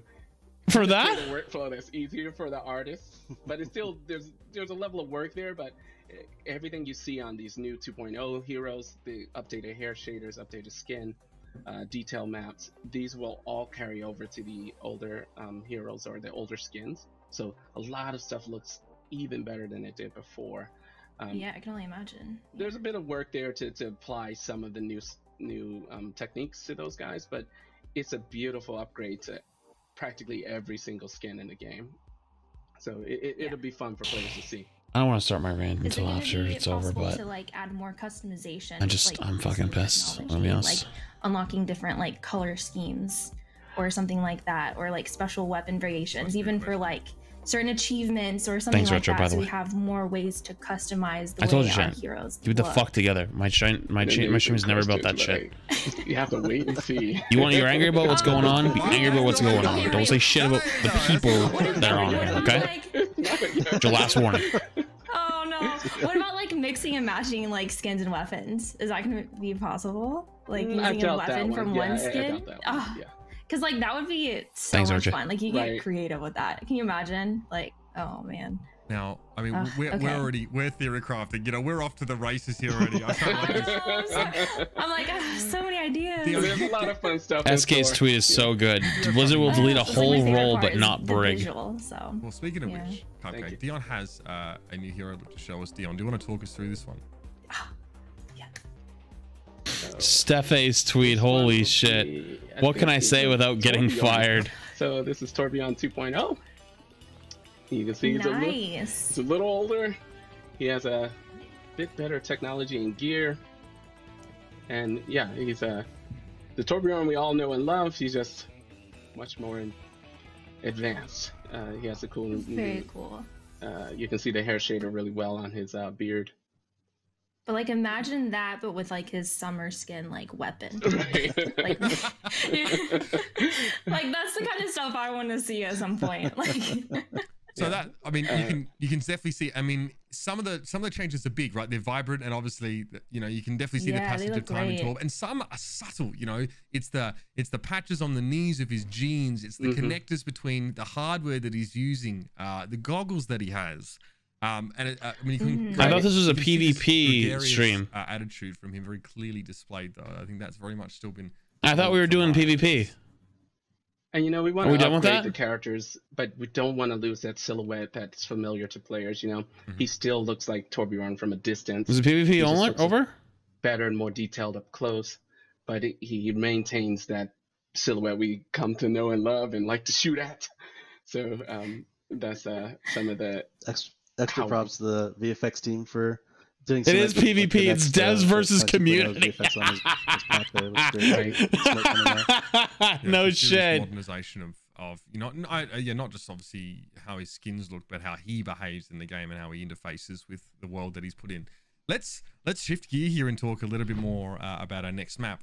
Rome was teased at BlizzCon Online, right? We've got these beautiful panoramas, these Colosseum looking things, this like this sort of future Rome, but that's obviously coming up next, and it is a push map. So I want to talk a little bit more about how a push map is actually developed, right? The newest game type to the game gives some really unique situations to play through. Let's delve in a bit deeper. I have to assume, right, like there has to be some symmetry to the map. I'm sure is that sort of right. Okay, what's important when designing a push map? Let's start there. The pain feels strong, so symmetry is obviously the #1 important part. It makes it very competitive because both sides have a similar layout, but it also makes it tough to create a second one. So you had Toronto that we saw earlier, where it was a more of an S-curve layout to the battle. In Rome, you'll see it's kind of a C. You kind of cut through the Colosseum. It becomes tighter when you reach the robot, once you see the players play. This one was where we really found a way, okay, this is how we make iterations on push. At first, the S-curve was an easy one to go to, you know, it's make the map snake through buildings and things, but how do we switch it up for a different space? And we knew we wanted to make Rome. We knew we wanted to go through the Colosseum, so that's kind of part of the initial design for this version, the push map. But it's a very fun mode, especially on in Rome. I think the thematic of the scene plus pushing the robot kind of enhances how fun this game type is. It's such a crazy juxtaposition between all the sci-fi movies that you might watch and then a location that is obviously known to us, and sort of thinking about how you know the passage of time might change it. I want to know, you know, you mentioned, the first thing you mentioned, Dion, I feel like, was that like it's very competitive as a result of that symmetry. And you guys as the developer team on Overwatch have had a good chance to see how so many of these maps play out at the highest competitive level. So I'm curious to know, like, how much is Overwatch League a factor when you're sort of considering a game type or a map design like this? You know, how often do you think, like how the players could break this, or you know, they're gonna sort of you know, go for the 1% plays on this kind of map? Does that factor into the dev process? The Shocks tweet, holy shit, dude. I think yeah, for sure. Yeah. Jeff could probably answer this, man. Yeah, I mean, they certainly, I feel like it's hard to imagine a player base sort of breaking a map apart probably as much as the Overwatch teams, Overwatch League teams do, and they will find that stuff fast and abuse even the smallest things.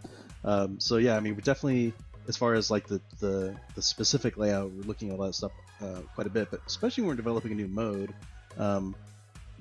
It's very much taken into account how competitive it's going to be, and as was brought up earlier, you know, based on the rule set, we want to make sure if we can avoid it, we want to avoid any kind of tie situation. This mode certainly prevents that. And then, as Aaron was talking about earlier, like we were debating whether or not this should be like kind of easy to push. By the way, that's on for 11 months. And Damp Man things the prime for 4. Maybe it's multiple rounds and push is 1 point, but then it's like you get in that potential tie situation, and you lose some of that sort of epic tension of pushing it those last little bits and people fighting over those little bits of space. And so I think, yeah, I mean, we're very cognizant of that, especially with new modes, thinking about how they're going to be played and competitive. We had so many matches that came down to 2-3 meters. This is such a fun, you feel good even losing. You know, you're like, that was a great battle because it felt like we fought really hard for those last 2-3 meters. This map is genetically engineered for play-by-play casters. I like that. More opportunities for us to just yell nonsense. We're gonna jump in and check this one out. We got a bunch more questions. I'm sure Cupcake you do as well here. But I mean, first impression is wow. This is an incredible vista. It's beautiful. Thank you. Wow. Absolutely stunning stuff. We talked about, you know, Dion, you mentioned like the S shape sort of thing, but it looks like there's some twists and turns here. It's almost like the, in addition to removing 2CP, they removed every game mode except for deathmatch. It's a little bit of C shape, and then there's this bridge overpass that's pretty fun to encounter. I think I'm curious to see how this battle plays out once the players get to the So are we not going to see any of the Owl like, okay, so we brought in the Overwatch League, and we're not going to see any Overwatch League players, like any good fucking players play the game? We're not going to see one set of good players? Really? Like, nothing against these guys. I've said it a million times. It's not against their skill. I just want to see what good players playing this game would actually end up looking like. Because I think you'd see Widow v Widow. Boom. The subtlety kills the other Widow. Boom, boom, boom, boom, boom, and kills the other three. So amazing, and you can we see good players? Off, and certain of them are open as far as in between the pillars, and that was. Can we see good players? Quite a bit. I remember. Like, I'm sorry, no offense to these guys. I really don't mean to be mean to them. I'm really not. It's just fly over them. So it's just the truth of what we should be doing right now. If you're like a Pharah or Genji and you want to get cheeky, but we didn't want to close it off entirely, so that one section was sort of everyone's favorite right away in playtesting, and then just a massive amount of iteration on it was great. Right. So we'll see it here. That quality of life chains on Winston's bubble, it does not go unnoticed, by the way. The duration of the bubble remaining being shown on the HUD is huge. Oh yeah, yeah. Is it huge though? I have that in my head like perfectly. Sorry, I mean, I just love the curvature actually. Like the only time it's a problem is there's a Diva Bomb going off and I'm like, oh god, it's 8 or 9, 8 or 9, 8 or 9, 8 or 9. I don't know which one it is. Track and see the other if you're a sniper. So even that small tweak, you know, like nothing against Uber. I like Uber, but I'm sure you've thought about to quite a great degree. I think Shock, you know what it looks like? It looks like original Overwatch's UI, and they changed it. Definitely gonna be wanting to talk about here is that not the UI, sorry, the hero pictures, but like the UI, I don't know, like it just, I feel like they went for a very clean look. It looks a little bit different when it comes to the HUD and some of those abilities. I don't know, like honestly, go ahead, change the UI. Don't care. Placement of the orbs, whatever you want to do, but it's so much better, like more in the middle rather than having it on this side. Oh, yeah. I think that's really nice. I've noticed like the little changes with like having Mercy, like it shows when Mercy's healing somebody a lot more clearly, and I like having the icons of having pros would show the max it's on, you know. I like the I wish to see more with Ana. You know what it also would do? It would show us that if it was truth to what's being said, of like, hey, like you know, like this actually has a lot of good promise, etc. And seeing them actually play it, you know, I feel like I have to tell. If they played it and it looked good, holy shit, that would be great. They'd be like, oh, like that gives like some faith of like, okay, maybe there's something to be said here. But it feels, it very much feels right now like this is being scripted. Not like to love, like obviously it's scripted, like you know what I mean, like oh hey, like we're gonna do this section, etc. But it feels very much like oh yes, everything is perfect, nothing is actually wrong at all. There is no questions. Don't be afraid. Everything is great. Like it's like you're talking radical major changes and not really like being, you know, healing or damage boosting you, right? Obviously your screen sort of on live 97% of this player base is this bad or worse. Yeah, but what does that have to do with it? You don't balance competitive games from the bottom up. You balance from the top down. Is that also the case with like Nano Boost, for example? I can't remember if we've actually changed the 1P Nano. This is an AMA. It's a demo. Yeah, but would you not want to show why it's good in the demo? You know, great big passes going across. I mean, really across the team. I mean, you can see the skin passes, and those emails get sent out all the time. Like, oh, look at these cool, you know, skin changes and tech we're getting. And then there's also VFX updates. Look at the VFX changes we're making in sound, of course. So it's kind of just awesome being like, even if I'm not directly, working on that stuff, just sort of seeing that stuff cross my email and the examples being sent out. It's just awesome, like day to day. Seeing all the changes. I mean, yeah, I'm sure your inbox is sort of regardless of what they do. If they take one person, I sort of wonder what the look. It was mentioned at Blizzard Online as well that sort of the assault game mode sort of there wouldn't be sort of further maps developed for, right? The focus would not. And I'm open to it. So I'm open. I'm open-minded, but I want to see good players try it. Because, like Fab said, you say most of the player base is like this bad or worse. Which, by the way, I think this is like gold players, so I don't think that's totally true. But probably most you have to also understand, though, neither tank player on either team has almost made a single. In all these games, the best guy we saw was the Hog last game. He got like 3 hooks, and that was the best we'd ever seen. Nobody has made any plays. The DPS are getting kills, the supports are doing their jobs. Tanks have literally not made a single ounce of impact in any of these games. Not one little bit. So tell me how it's more fun. Tell me how it's better, because they're not going to do anything. They're going to AFK. What do you want to do? And it was like, the hardest problem ever. Go ahead and solve it, you guy. It was like, oh, that's kind of rough, actually, in retrospect. So, you know, we've got went through a lot of changes, and it got to the point where we were like imagine queuing up a game and picking D.Va. Your fucking team would go bananas. And at that point, think about that one for 2 seconds. Why don't we just make? You want to talk about the other huge percentage of the player base? That other percentage of the player base doesn't see a Reinhardt in front of them. They're gonna scream. Guess what? You only get Reinhardt now. You only get a Hog. You only get whatever the meta tank is. There literally is no other tank to run. I would say that there is literally only whatever the meta tank is now. You want to talk meta? When people find out what the meta tank is, you got 5 people yelling at one guy to tell him to play fucking a certain hero. At least right now, if you're like, let's play meta, and your other tank picks Hog, the other guy goes, well, not much I can do about it. He's playing Hog. I gotta play something else. And you have 2 people, and the game has to be like either both have to switch, or that it kind of like turns into like this little like push pull.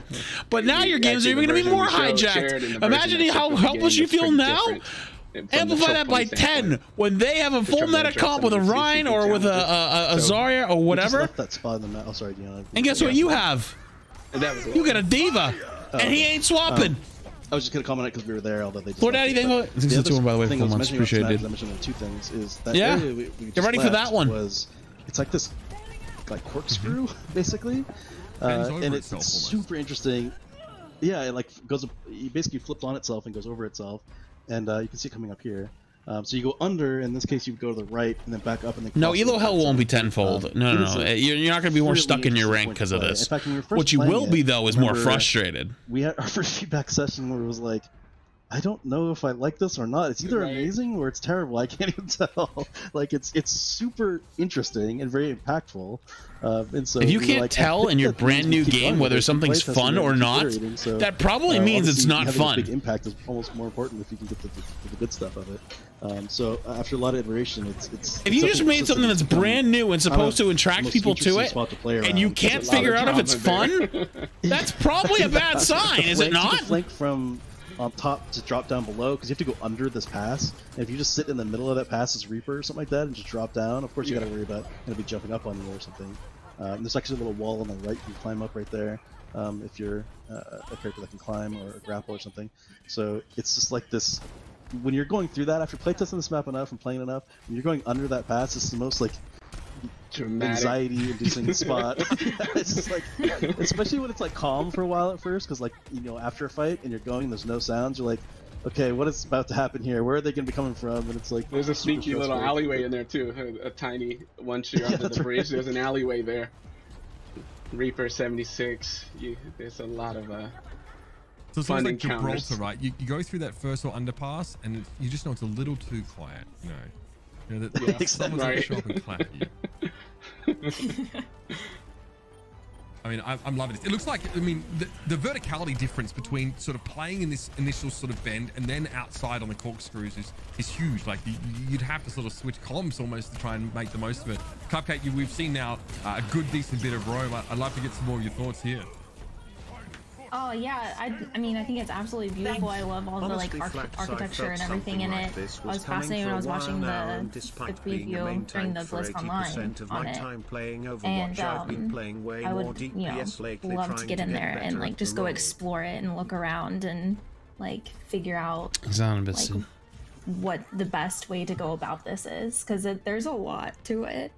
It's a little confusing like looking at it from like this perspective, but I'm sure once you get in there and you actually like play it, it makes a lot more sense, you know? even at 5v5, yeah, you definitely have the feeling of like franticness or hecticness, you know, sort of around the bot. Yeah, exactly. And this seems like a game mode that's catered to like giving these like adrenaline sort of pumping moments of overtime, part right? About this is the fact that even if we as the Overwatch it seems like there's a lot of overtime moments. Their minds about this. What I love though is that these buildings don't seem decoration. Like even no, if it isn't changed before it goes live, it will never change. As promised, I'm telling you. Exactly. Design process as well, because you have to think of everything. You cannot leave a stone unturned when you sort of turn this tapestry into, you know, something vibrant like this.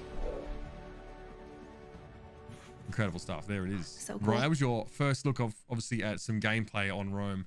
A beautiful map, and my God, yeah, I really think that those shot callers out there are going to have to be thinking a mile a minute just how they can take advantage of the sort of topography of the map as it sort of changes. But either really way, it doesn't matter. I mean, if you gigabuff tanks, the tanks become even more oppressive, and games are decided by that tank diff. But if you don't buff them, they are useless. They just sit there AFK. But the map sort of changes the feel. It doesn't fix the problem. It does. It doesn't fix it at all. Feels a lot different. Like if the problem that they had was with tanks being too strong in the game. I'm curious how it's gonna work on their problem there doesn't get fixed by removing one because you either make it then useless. 500. I'm not GM. Like I'm plat. You know, a lot of my Overwatch experience as a support. Like I solo queue support. You know, like the struggle is real. And so my experience is like, you know, I have my tanks that just like Leroy Jenkins in and I'm like, okay, here we go. And I'm just trying to like keep up, you know? So I'm curious, you know, how that's going to go on like, as like plat games, you know?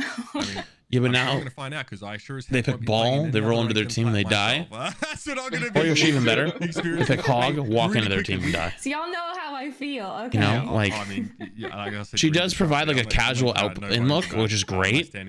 Which is why it's really good they have her on. You know. I mean, we started from that. You have to understand that casuals are a big part of the game. You know, and juxtaposition of sort of the future. You shouldn't be saying anything about her because of her rank. She's openly talking about being plat. I mean, speaking of incredible locations, we actually still have one more map to show everybody. But like, so ladies and gentlemen, stick around. It's gonna have the same problems in plat. Like, it has nothing to do with. You haven't heard anything about. You know, each rank will have the same problem. For more of this Overwatch 2 PvP developer live stream.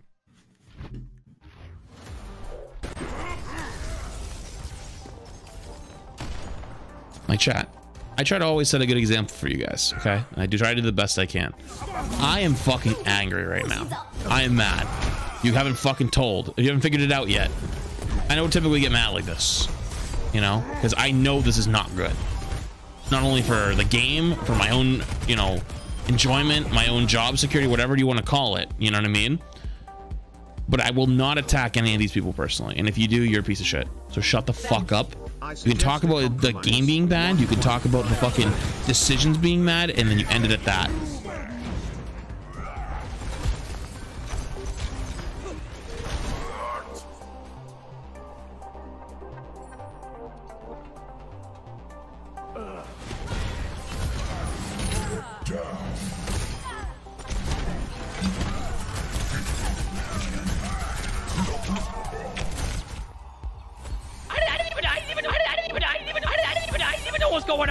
We needed that one. Timar, thanks for the huge 10 gifted, dude. I appreciate it. Trav, you gotta get this, make sure you show them some love. Say thank you. Appreciate the huge 10, dude. Thank you so much. Oh yeah, if you guys haven't heard that alert, it's for 5+ gifted. That's just so it doesn't get worn out. If some of you have never heard that before, surprise. I don't understand how it makes sense to keep the other roles of 2 per row but tanks of 1 per row. That's literally unbalancing the game. That's why 2-2-2 is so necessary. Dan, you're hitting a nail right on the head there. You're hitting it right on the head.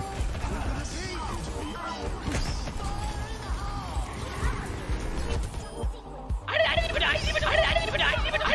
didn't even know what's going on. Kara, thanks for the huge 5, dude. We all need that right now. Thank you so much. And Tater with the huge 5 is. What's going on? Tater with the huge 5 too. Sam Sam, we got to talk about all this, dude. We got to talk about all this. Final map of the day. I read your tweet, so I know you're on the other side. What's going on? Crunchy, thanks to the huge 5 as well. And Gold Bond, dude. You guys are too kind. Obviously. Holy shit, you guys are going crazy. PvP from I'm just gonna let it play really quick. Overwatch 1's PvP throughout the eternity, but I think like this is a pretty drastic change from what the players are used to at home. I guess for the players at home now, like what can the expectations be? You know, obviously, like you guys have mentioned, a lot of this is still work in progress. Yeah, that's a great point to bring up. And I think it's, I've never heard a more perfect alert than for what's going on right now. Like, real talk. I think there's probably a lot of people, you know, watching the stream. Is there any better than a time? Is there ever a better time for that alert than right now?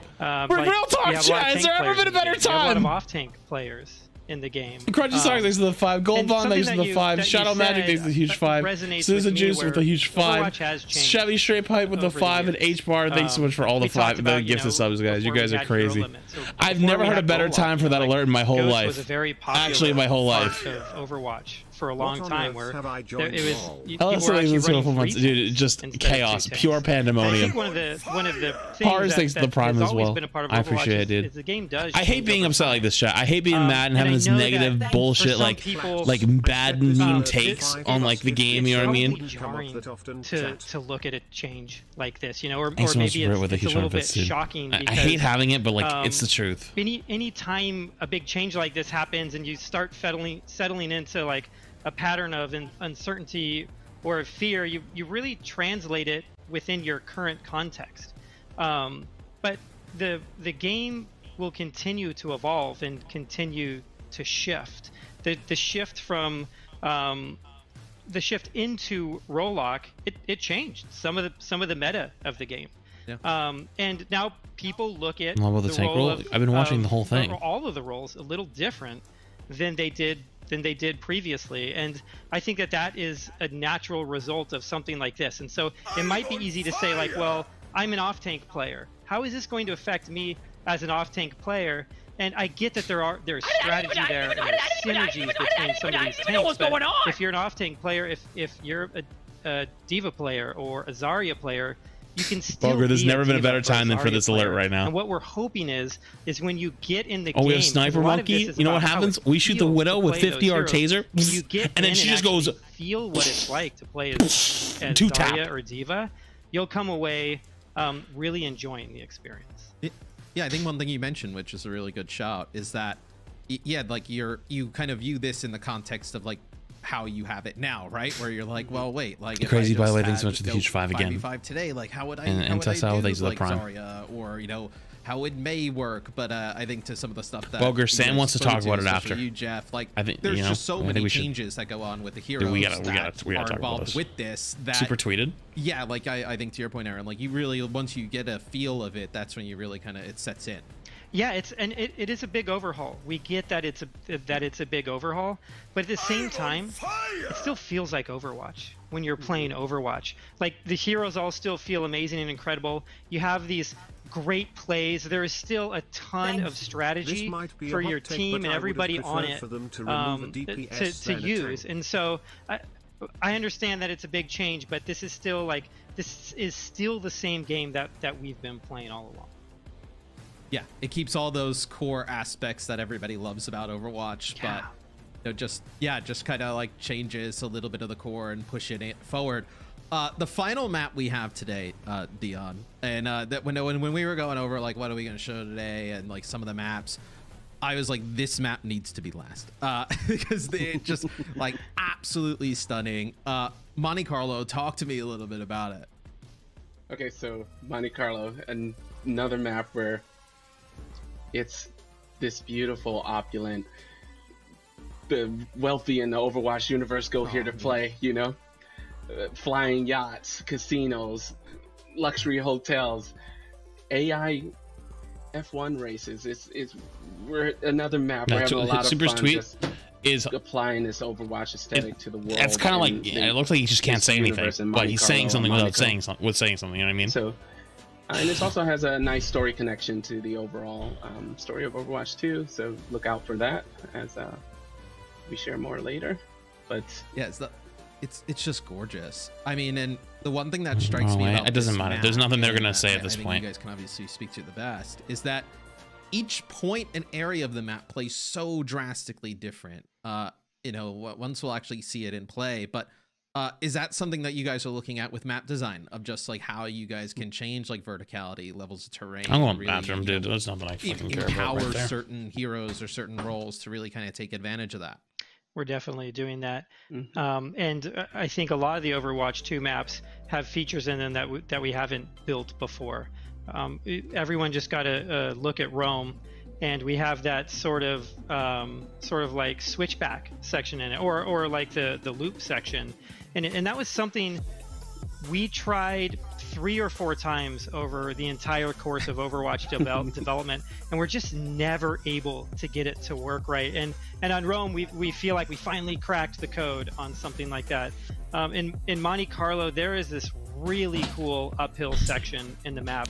And it's steeper and longer than anything we've done before, and so there's a lot of like difference in elevation there, and I feel like it kind of just speaks to some of the changes that we're willing to make with this game in order to introduce new gameplay and to have it feel fresh and vibrant for players. Yeah, I definitely think we can start off that final map. We can keep this discussion going because that was one of the first things that I noticed about this map. I was like, oh, like we're going straight. I was like, oh, this feels like, you know, very like, you know, classic Overwatch. Like here's the choke, and then all of a sudden we're going up. And I was like, I can't remember a map. You know, maybe even I think people when they see it probably would compare to like I know Eichenwald when you're kind of going around the castle, but it's even steeper than that. Like, you know, I remember, you know, you're looking at it and you're like, oh man, how are they getting up there? Like, it's such a cool dynamic though. Yeah, definitely. And Eichenwald's a great example of it, but of rising through a map. But this one doesn't have a large structure in the middle of it. So you're going up this really big elevation and it's all open.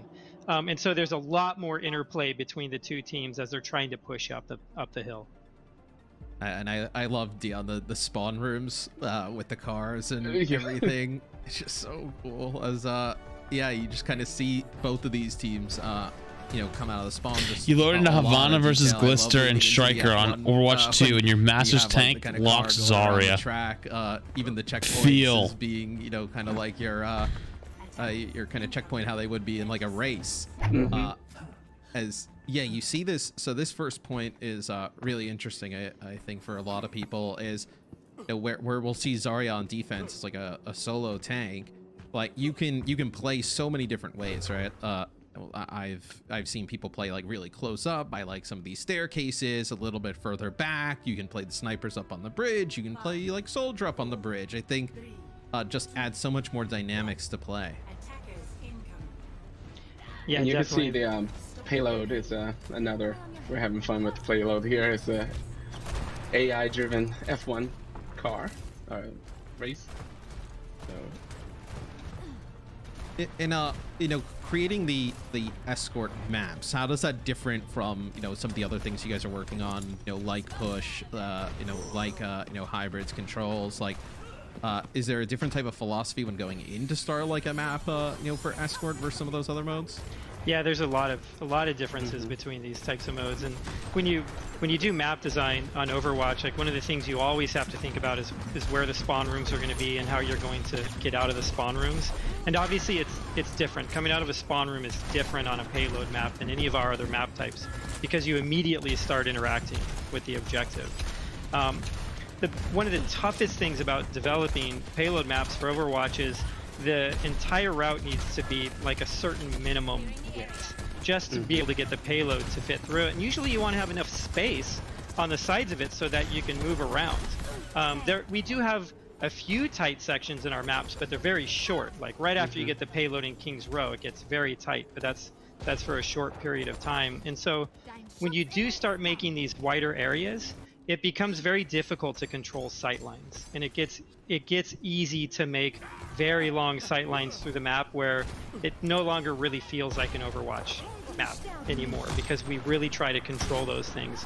And I think it's why you see that a lot of the payload maps, they do weave back and forth a lot, and so much of that is about controlling sight lines and then also presenting like difficult areas for a team to push through.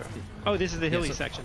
Yeah, so I was going to say that's the area of verticality where, like, there's a sniper perch up here. It's kind of like that, right hand side if we're looking at it. But yeah, just this poses so many different obstacles for teams. But I also think it's kind of presents multiple ways to play where. You see right now both teams playing the Zarya, but like you could play really fast and kind of dive up onto the high ground. Like you can play really slow, kind of work your way around. It's this team is just actually kind of just rolling on through. Zarya seems to be the tank choice of the day. Yeah, and you like can I said, see, that change is pretty new. You can see from a visual standpoint that when making a payload map, they're pretty large maps for an Overwatch space. So we want the visuals to kind of change as players complete objectives. The world looks different to them. You know, it was flat before, and then you reach the first objective, and now you're on the hill, and they'll move into the hotel for the final objective. Am I okay? So there's this visual progression to kind of your completing objectives.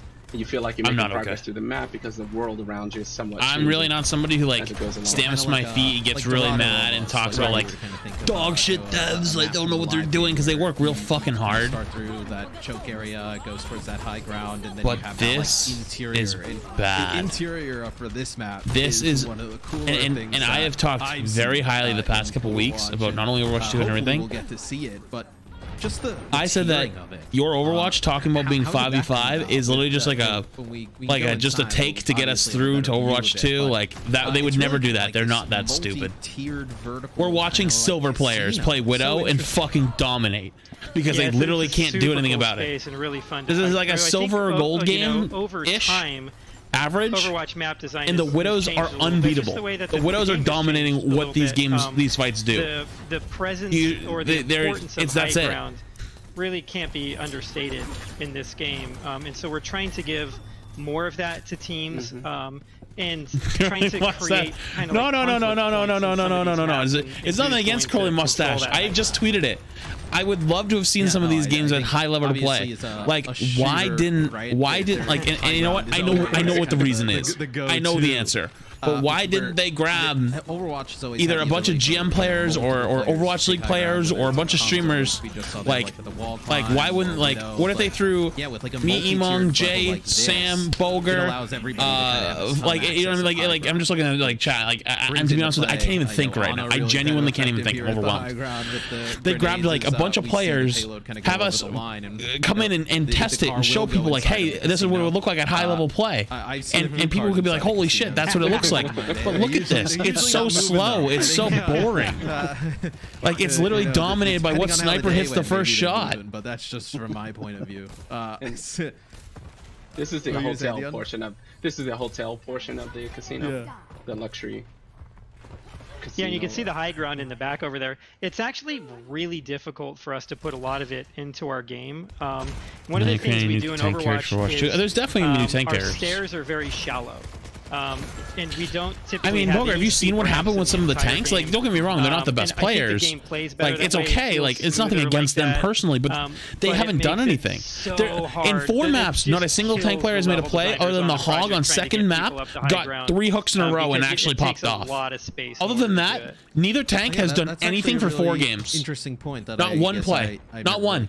Taken a kind of a notice of. Yeah, but don't let the monkey Tesla shot thing distract you from what's actually happening. Climbs, like, there's kind of turns to get to that elevation. No, nothing's happening. Look at this. Just to keep like, everything they literally can't do anything. There's nothing to do about it.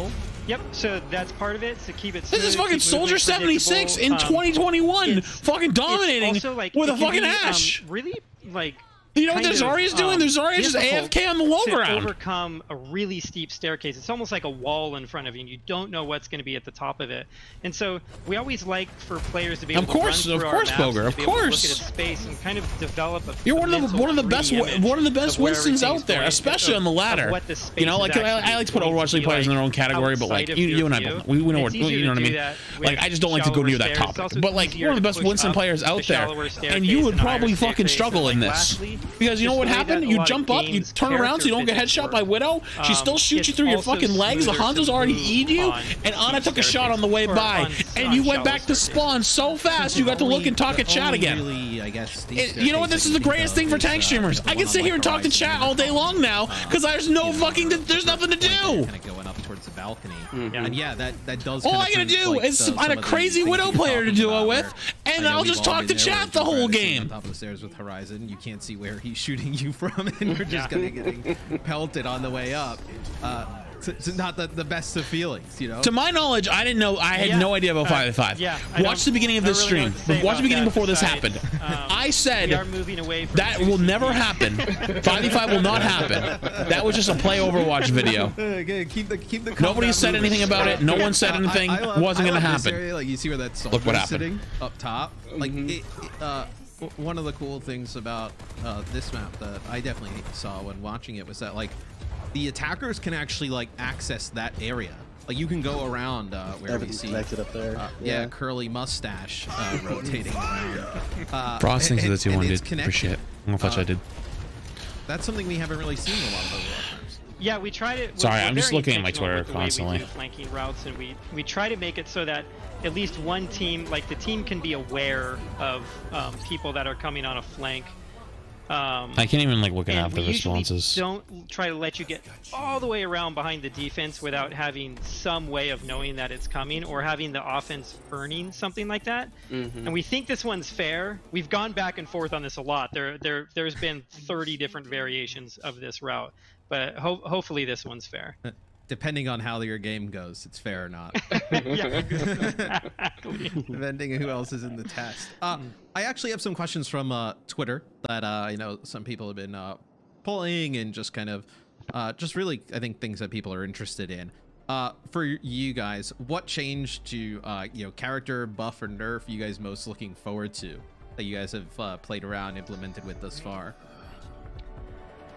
Wow, I mean it's a great question, you know, to ask yesterday, but I think now that we've gone over a lot of what we've been working on, there's so many changes to characters all across the board.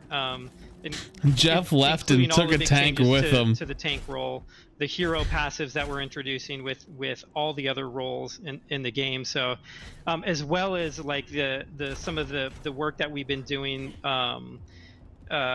with like CC abilities in the game, so it's really hard to pick one of those. God, dude, my personal one fucking Twitter's more enjoyable than this shit right now. Mine was the Reinhardt stuff. As somebody who's always wanted to play Reinhardt, who's pretty tragic at it, being able to wait, Ryan has 550 HP in this game mode. Able to be a little bit more brawly and more offensive. Are you, dude? Did they put that on the live to see if it was usable? And they're like, "Oh, that shit's powerful, dude. We should put that when it's solo tank. Give him 550 when he's alone, and he'll still work." Everyone's like, "Yeah." But take away it on the live server. I can at least put it in my mind that it could be a possibility. Yeah. That's always the promise of Reinhardt in any version of Overwatch that you're playing, is that moment where you get to drop the shield and go in and just start laying waste to people. Feels But you don't play Reinhardt like that. Reinhardt is not the hero. You sit there and you shield. Wait.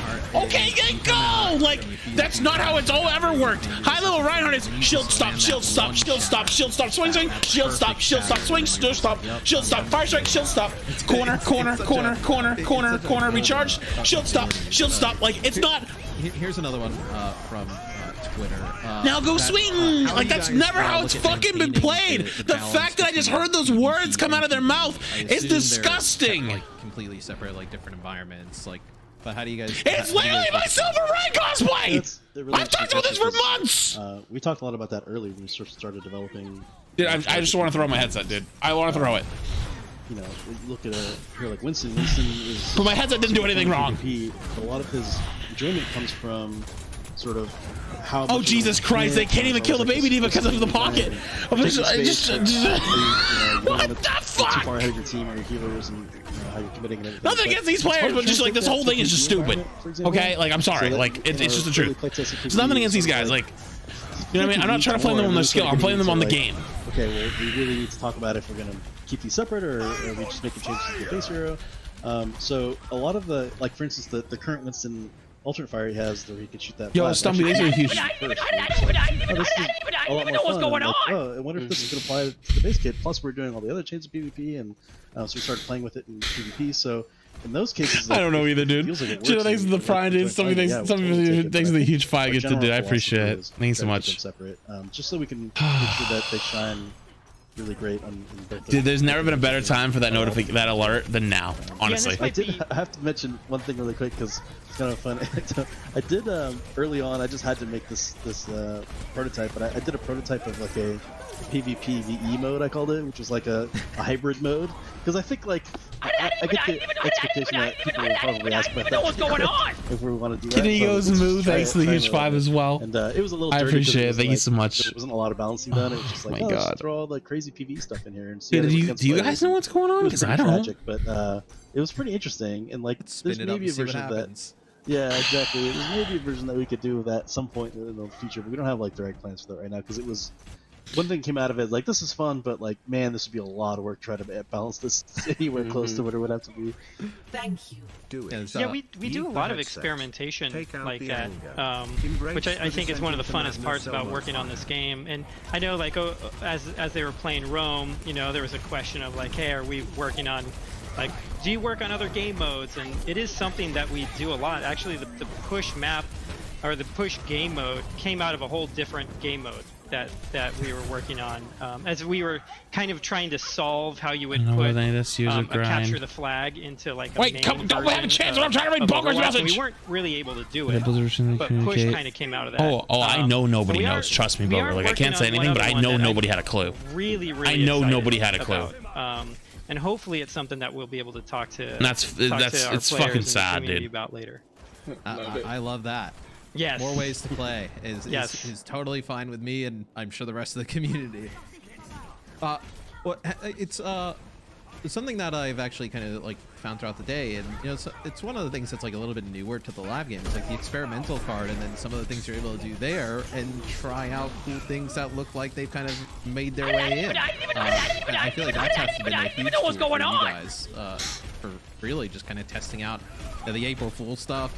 I don't know if I can convince you to what's going on. I don't know how that works in a solo tank, but like give me flying Sigma so I can just battle Pharos and ignore my team. But a lot of some of that stuff is really interesting that you guys are able to try. Oh, Uncle Vic, I see it. Yeah, I feel like I don't even know what's going on. It's sort of like I'm announcing the rumbling Brit and Ellis. Thanks for all the gifted guys. I appreciate you guys. This is kind of cool. Thank you. Show this to people and get their impressions. But like, we can't really do that. In fact, we've talked about in the past about expanding, maybe even showing more stuff. But you know, like, what if we showed like crazy early level layouts that was just all like gray box stuff? Like, how early can we show before it gets like a really ridiculous? I don't even know what's going on. Stick man gun. Like, is that just like not even worth giving feedback on or what? But like. So it's been powerful, and we're still looking at ways to sort of use it, and you know, it's just another. Thanks again, McNasty, for another 5. Appreciate it, dude. Thank you so much. The other day, and it's like the April Fool's patch was ridiculous, but then when like you saw like some of the communities, like, oh, this is kind of cool, and you're just like, wait, hold on, we get Sigma's cool to fly for a day or two, but like we can't have that all the time, right? Exactly. Yeah, so we see the blue team kind of approach the final area. And then there was one question actually just about you know, Blue Lemons, thanks for the huge 5 as well, dude. I appreciate it. Thank you so much. If you're gonna get to the sub by any of the subs, make sure you say thank you, chat. That's all I ask of you. Over the last few years, I feel like it's really I know the sub noise is. There's never been a better time than right now. It's the work from home is a bit of a mixed bag, you know. And when we first started, we were really worried about how productive the team would be because it's never something it's something we haven't really done before, and and the team is amazing, and they actually like really rallied, and I feel like we are just as productive as we were before, and in some ways we are more productive about certain things, you know. It's definitely, there's parts of it that are harder, you know, like we don't all have home offices, you know, like I just work in my bedroom, you know. I just have to make sure I make my bed every day before I go on calls.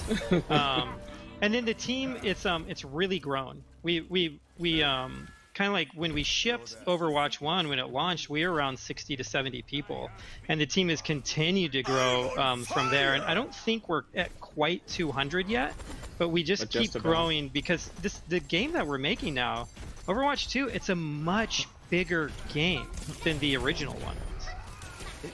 It's even a bigger game than, like, even when I started to hear about Overwatch 2, it was like, oh, cool, like, yeah, like, this is gonna, I want another Overwatch. And then, like, just kind of hearing everything that goes involved with it, with, like, the PvE, and, you know, now all these massive changes to PvP, like, the scope of the game is so big.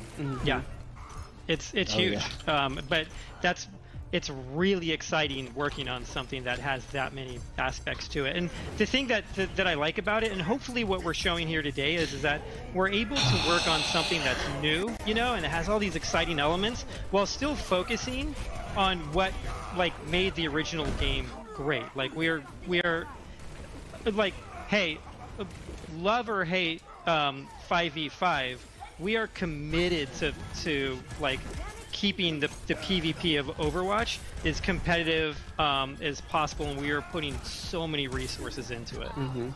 Yeah, explain Brick for 2 years. The game forward. It's like all the heroes that you love from Overwatch 1, with the learnings from Overwatch 1, just evolutionized, right? You know, pushing the game forward, you know, coming up with new kind of creative ways to play. So this Transcendence may seal the deal here. Yes. Reaper did his dance on the cart, and he was gone. Effects is a huge prime. Appreciate the prime. I'm sure the devs are going to. They'll know who won and lost. I was not keeping score of the matches. I'm sure they'll be pretty angry that we didn't keep score. Sunshine thinks that who won and lost, but just at least 20 OWL players lost their jobs today. Well, not today, but game today. You guys could just kind of give one lasting message. Their notice to, that they're everybody being out there who's let go next year. Playing Overwatch 1, interested in Overwatch 2, with all these PvP changes today. What would it be? I guess I'd say thank you so much for watching, and thank you so much for like the support and the communication, like the active communication that has been present from our community ever since, even from before Overwatch came out. So one, I'd like to just give a heartfelt thank you to everyone that's watching and has been involved in our community. Oh, I'm being serious. 100% is going to be a lot of layoffs. We are still listening, and we are still taking feedback on this game, and more than anything, we just want it to be the best version of itself that it can be, and we're committed to making it that. We come into work every day kind of like passionate and excited to work on this game, whether it's some of the things in hero mode that we're doing for the PvE side of the game, or whether it's the maps or heroes that we're working on for the PvP side of the game. So thank you all. Thank you for letting us build this game for all of you, because we love doing it. How about for you, Jeff and Dion? I pretty much echo what Aaron said, of course. Thanks to community. I mean, a lot of this kind of changes, especially all this experimentation and things we've done starting Overwatch 2, was directly getting feedback from the community and hearing what people liked and didn't like, and hopefully that comes across. Also to mention that obviously I think I've thrown it out a lot already, but this is all like pretty early work in progress still. We're still trying a lot of stuff. There's a lot of stuff that I mentioned that isn't even in this, so you can see that we're very actively working on this stuff. So if you like see something like, you know, I see Doomfist running around, you know, smash people against walls, and I can imagine somebody like, oh, Doomfist is still doing his, you know, stun combo kill, but like, you know, I suspect we'll be making a lot of changes to him, for example, especially if we do CC changes. That's Twitter on his right screen? It's sort of like the double-edged sword. Maybe. Of like being able to show you guys the stuff really early is, you know, some of it's not quite done yet, but I think it's been awesome to really, you know, try to keep communication up and letting you guys see what we're working on. Yeah, and I echo the same thing. We have a pretty incredible team. What's your thought during the stream? Summarize in 7 seconds. Anyone got QA, 5 gifted?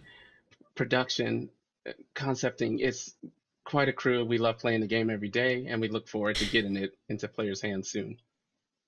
Obviously could have. I didn't even know what's going on. You guys on that's what I thought about this in 7 seconds. The other members of the Overwatch team, like your thanks for the huge $5 Fasa. Appreciate it, dude. Something that thanks comes so much through in every conversation. So really excited to see what you guys have in store for the future of the game.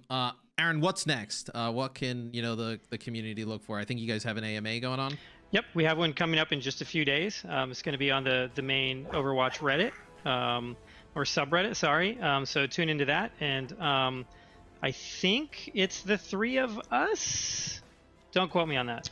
He's signing up Dion for it. Sam, they're all bots in their own way. You just got signed up. Anonymized things that you tier 1. I appreciate it. Let me know. Thanks so much, dude. Someone's going to be there answering questions. Yeah, we'll send the Outlook invites. We'll get everybody in here counting again, like we did this morning. No, nothing will be needed for that. But yeah, and then we have Overwatch League kicking off again tomorrow. We'll be discussing a lot of the things that we're talking about today here at 11:30 PT. And don't forget, guys, the Overwatch Anniversary event is going on right now in game. Some really awesome skins to earn. You can get that combat, the new Ana skin, by winning games, or you can just keep losing games constantly and eventually get it just way slower. Thank you guys so much for everything today. Truly a blast. Thank you, Aaron, Jeff, and Dion. That'll be it from us. Follow Play Overwatch on all social medias to stay up with all the latest news for Overwatch 2. We'll see you next time. Thanks, guys. Thank you. This is the biggest dog shit it could have been. Everything that I was feared of happened today. I had high hopes. I thought that they would know better, but for some reason they thought, oh, hey, let's let a bunch of silvers play the game and show it up to all the people that actually care about the game and pair with the league. They're supposed to be the best players in the world, but we showed it off with silvers. Now the question is, chat, why did they do that? Oh, I know why. Because if every single person in this lobby could aim, it would have turned into Widow v Widow, Hanzo v Hanzo, or Ashe Mercy versus Widow Mercy. Ashe Mercy versus Widow matchups the entire time, with Zen right clicks going across the map and both tanks looking as useless as they looked in this game of silvers. That I could not have been any more disappointed with. This is actually unironically the old Vine of my disappointment is immeasurable and my day is ruined. Actually, to a literal fucking T. There is nothing else to be said. I am genuinely fucking disappointed. I hope to God that they are open to talking, and I hope that we can have a conversation about why this is not only a bad idea for the game, but just on balance, competitive, everything. Go ahead, have fun with your PvE. But the fact that you're destroying the PvP as well is just fucking disgusting. The amount of Overwatch League players who just lost their job today is just insane. At least 20 of them just lost their jobs, 110%. Because you're not going to need that many tank players anymore, because you're only going to need one, and you're going to need someone who's a jack of all trades, someone that can play all the tanks, someone that can't just play main tank or off tank. And the best part that's the most out of touch piece of shit bullshit is even for the highest level of a competitive level, players that have been refining their skills for the last 4 or 5 years that are off tank or main tank players have a certain set of skills. Even the most best flex gods in the world, like Aimbot Calvin used to be as considered one of the best flex players on the entire ladder, could play anything, and there's tons of players even now that play every role almost to the highest fucking level. There are probably 5 people in the entire world that can play both main tank and off tank at the highest absolute 4.6 plus tier level, 4.7 level. And it's like Violet, Choi, and maybe like a couple, there's 5 of them, maybe 5. Because the way you play off tank, the way you play main tank have been such different skill sets for all of these years, and in this game modes and with one tank, what's going to end up happening is as metas shift, you're either going to have only main tanks or only off tanks. You're going to be putting people into such disarray that games are going to be more imbalanced than they ever have been before, because what you're going to do is you're going to have old players and new players that are trying to learn the game, and whether they need to learn Reinhardt, whether they need to play Zarya, whether they need to play D.Va, whatever new tank it is, they're going to have to learn those heroes every single time from the ground up. And what you're going to have is you're going to have inflections of SR within somewhere of 800 to 1,000, where you're going to be 1 week you have some 4,500 Chad Winston player on your team, then it goes to a Roadhog meta and they can't fucking aim on Hog, and all of a sudden they're a fucking 3,500 caliber player and they have to go all the way down the ladder, and they're having that awful time losing game after game after game after game after game after game after game. Or they force their Winston and their team just flames the shit out of them, like, oh, you're forcing this dog shit hero, why are you doing that, you're ruining my games, etc., blah blah blah blah blah blah blah blah blah. You are literally going to absolutely kill not only the tank player experience but those other players' experience, because the way that the game has always run, as the reason there was 2 tanks, they have no idea what they're talking about. As they said earlier in the live stream, we can go back and find it. They said that double main tank is oppressive. There has been no double main tank other than that weird goats rush that they did in Contenders 2 years ago, where you played Winston, Ryan, Goomba comp and you just full sent into their team. No professional and high level teams have ever really played double main tank, because double main tank has been garbage other than the very like week or two like Orisa Ryan was good or whatever the fuck that was going on. It has never been like that. It never has been like that. It never will be like that. The fact that they think that is actually how it works is fucking scary, and that you're going to change the game on a level that is going to completely change Overwatch for what it is now. It will not resemble it at all when this happens, and you're either going to find a brand new player base, or and your old player base is going to be isolated away, or B, your current player base is going to somehow find a way to work with it, and the new player base and them are going to clash, because those new players are going to be trying to learn everything at once. Those old players are going to be very stuck in their old ways, because they're going to be very good at certain heroes and very not good at certain heroes, and it's going to create a power dynamic between players of both DPS support and tank, where it's going to not only increase toxicity, but it's going to increase or decrease your player experience based on what the meta is, to a level that is amplified 100 times worse than it is now. People hate when the meta gets stuck. They hate when it gets stuck because they don't like the heroes that are in it, whether it was double shield, whether they're not a fan of, if you're a Mercy player, you hate Rush. If you're a Lucio player, you hate Poke. Whatever it is, you're stuck in that meta even worse now, because if you don't play that one hero that you need, it is actually amplified 10 times more, because before you could kind of get away with it until you got really high up. You would still have some friction, you'd have some pushback, but at least people can be like, well, I want to play meta, but that guy's not playing it, so we just have to deal with it. Now you're putting it on one person, and if that one person doesn't do it, you're fucking screwed. And even better yet, that one person is not going to be inclined to, because they will not be rewarded. Because of what I just witnessed, the tank players on both sides made no plays for 4 maps. One guy made a play on second point on second map on Hog. He got 3 hooks, and that was the biggest plays of any tank player through the 4 fucking maps.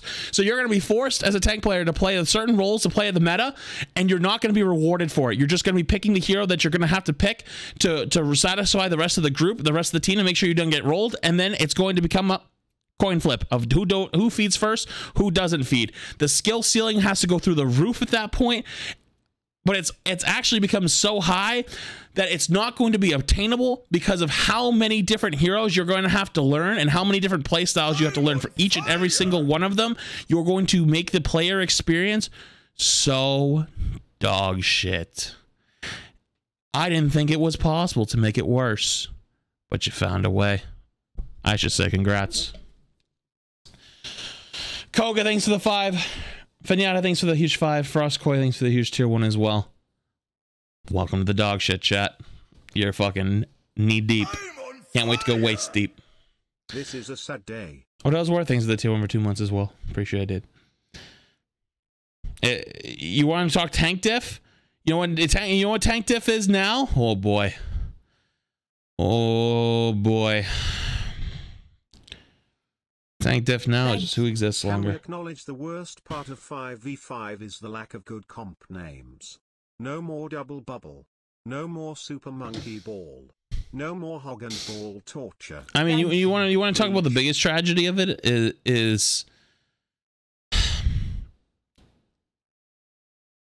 you lose what Overwatch is. Thank you. Full rant video up on sometime today. Oh, I've got a whole schedule plan now. I've got a whole schedule plan. Where's Sam? I didn't even know what's going on. I've never had a more perfect emote or alert than for right now. H-Bar, thanks for the huge 5. I appreciate it. Thank you so much. I appreciate all you guys hanging out here today. If you haven't followed the stream, by the way, make sure you follow the stream before you go. If you're headed out, if you're hanging out for a little bit to see how it keeps going, because I think me and Sam and a lot of other creators might hop into Discord and talk about it.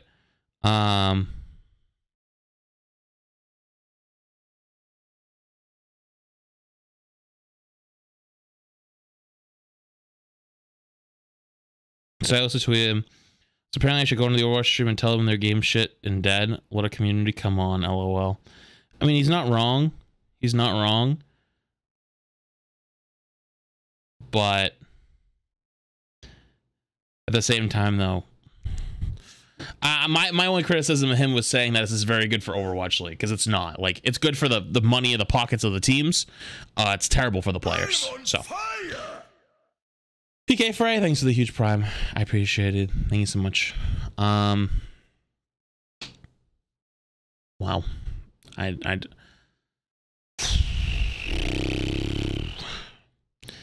Is it just as opposed to how Sam usually treats the dev team? Sam's normally very, very harsh. And to be honest with you, I typically try not to be as harsh. But I can't not be harsh today. 6 stacks have to kick someone out. All players lose their job. Ladder becomes toxic if they don't play meta. I mean, the list is gonna go even on. But like, from their point of view, they could say, "Oh, well, it was already toxic. That's all you guys complain about that." You know. Barry Force, thanks to the tier 1 as well. Appreciated. Sam rarely likes 5v5. Yeah, well, you know who I've also seen? I saw Craggy tweet out that he liked 5v5 and thought it was gonna be more competitive. Craggy also hates roll lock, because Craggy is a very good flex player. Craggy is one of those players that can play everything very, very well. He's super talented, but not everybody's like that, and it makes the ladder really fucking. If you played roll Q and you played before roll Q, you will know that roll Q was a good thing for the game. Was it good for competitive high level Overwatch League play? You see less comps, maybe not. Do you know it was good for the game though? Yes, you do. It brought a lot of balance to the game. So. What DPS players like going 5v5? Well, I mean,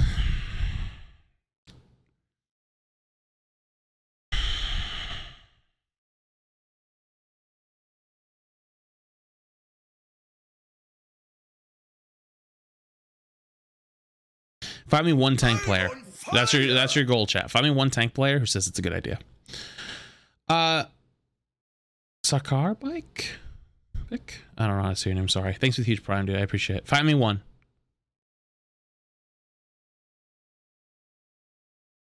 Talk with Emong. I don't want to bring Emong stream down. Boger. Oh, Boger likes it. Boger! Boger, do you like it? I don't know if he's still here.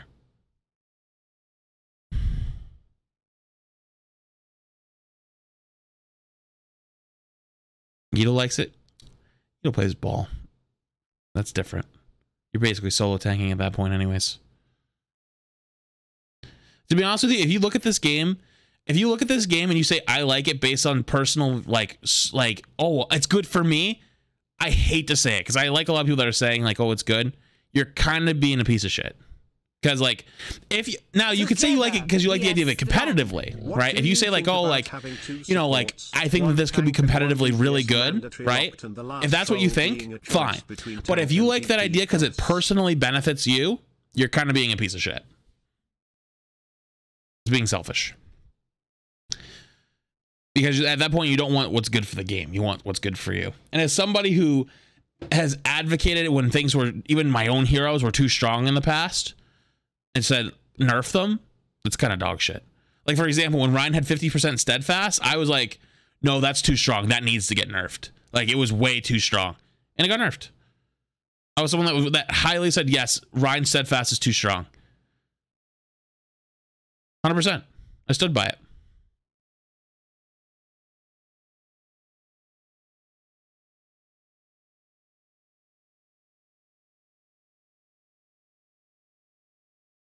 But it's funny when, you know.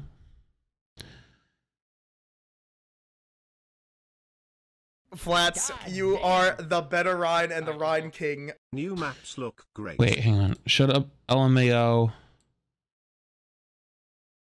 Main tank people whining don't want what's good for the game because his role got changed. You understand my role was dead for a year and we dealt with it, right? You do understand that it actually affects off tanks more than it does main tanks. You do understand it will affect every single tank player because the way the meta will work is you have to play one meta tank at a time, and the way the off tank is played and the way the main tank is played is very, very different. You understand they've had different play styles all this time. There's nobody who's just a tank player. Anyone who comes in your game and says, I'm a tank player, is typically dog shit. You typically say, I play main tank or I play off tank. If someone comes in my chat and says, hey, I want to get better, and they tell me their heroes are Hog, Diva, Rhine, Winston, and Orisa, I go, why the fuck are you playing two different roles at once? Because you're playing dog shit. You don't even understand how to play the game. That's your first problem. So to sit there and be like, you're just whining. This will even help queue times. Do you even understand anything about the game, or are you fucking plat? Tell me you're plat without telling me you're plat. Jesus. I'm on fire. Steven Timothy, thanks for the tier 1 as well. I appreciate it, dude. Thank you so much. But that's the problem. If you buff tanks, it's not about main tanks or off tanks. Just don't get it twisted. It has nothing to do with main tanks or off tanks. It has to do with the tank category, period. If you overbuff tanks to compensate, then it becomes tank diff every game, and tank players are dominating and everyone else doesn't have fun. If you underpower them, then the tank players are useless. They just stand there and try not to feed an AFK, and then the tank players don't have fun and they don't want to queue the role.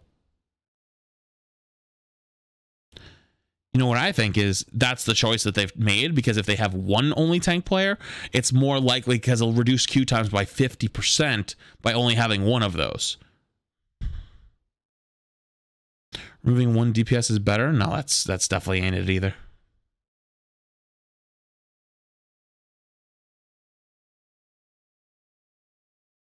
Captain thanks for the 333 by the way. Just no. Ocelus, thanks for the huge 1500 bits. New maps look great. That's true. I didn't even know what's going on. Never had a better time than right now. Nacho, thanks for the 200 for 6 months. And my guy, my friend, thanks for the huge 5 gifted as well. Appreciate it, dude. Thank you so much.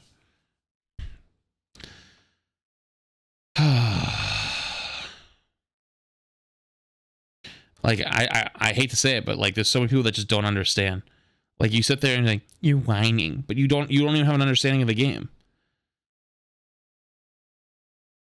That's like me talking about like the economy and saying like, you know, how a certain company going out of business would greatly affect the stock market, and you fucking are still in fucking second grade doing coloring books.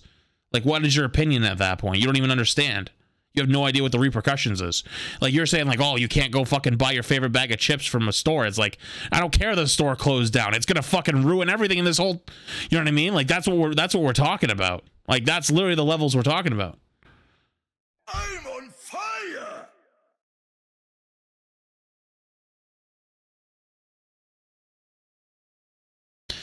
Some of us are lower than top 2 tank. No, 100%.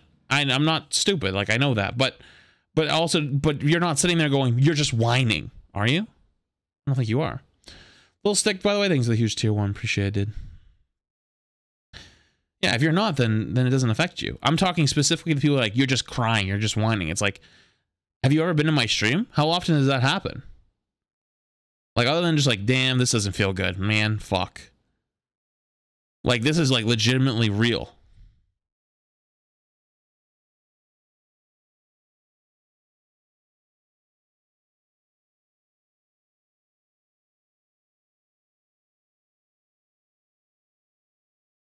Removing roll lock won't help it either, though. I was excited about, and now I couldn't care less about it. They've literally said fuck you to pretty much every tank player. They better give us a 6v6 mode. Guarantee it would be more populated. No, it honestly wouldn't, because the competitive play and quick play are what keeps the game alive. And if you isolated those, you'd isolate the player base even more, and they ain't gonna do that. They already kind of wish they didn't do quick play classic, because it made it even more sparse.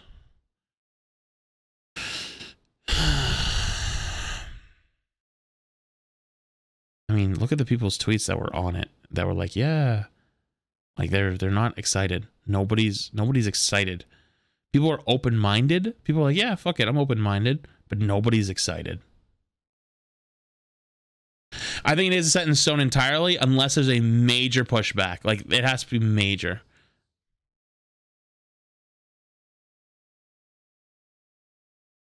I think Swaz will duo with me again. Not wrong.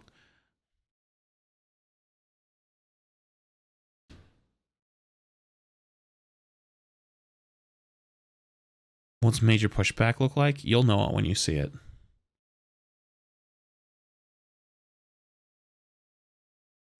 Tweeting into Overwatch doesn't do anything. The social media manager ain't there.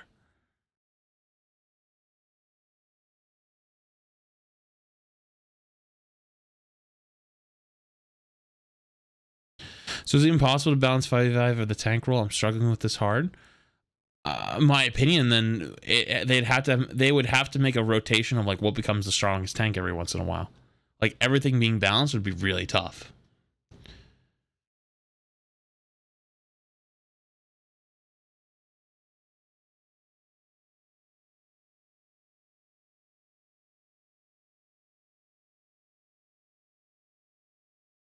Oh man.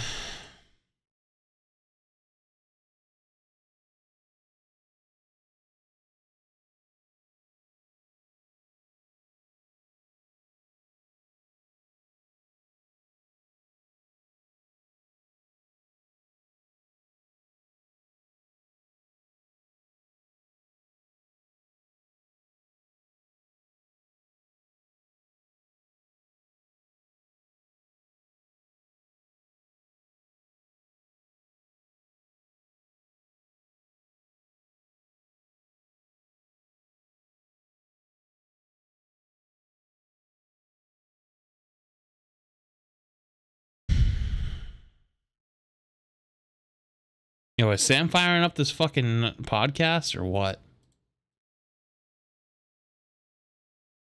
Sam wants to do a podcast, like right now. At least I thought he did.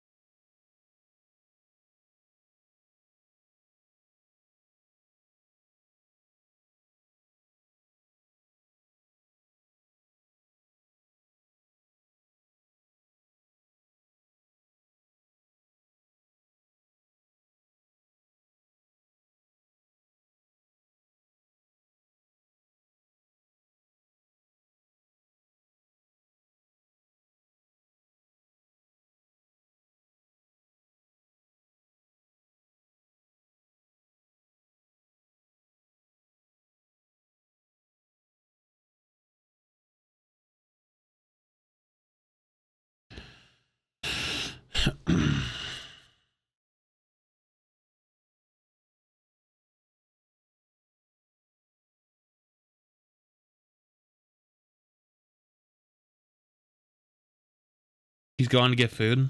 Okay. I'm on fire! Not looking forward to 5v5, but at least we still got your stream. Z Cook, thanks for the tier 3 for 4 months. Very kind, dude. I'm actually trying to write a tweet right now, chat, and I'm literally lost for words. This is all I have. This is bad for Overwatch, period.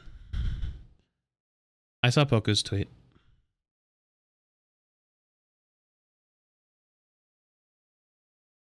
I don't even have anything else.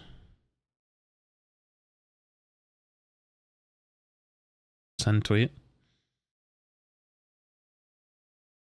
Okay.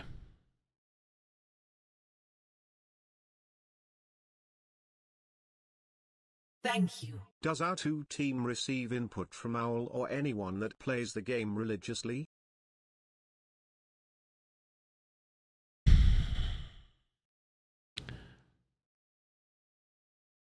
We don't know anything.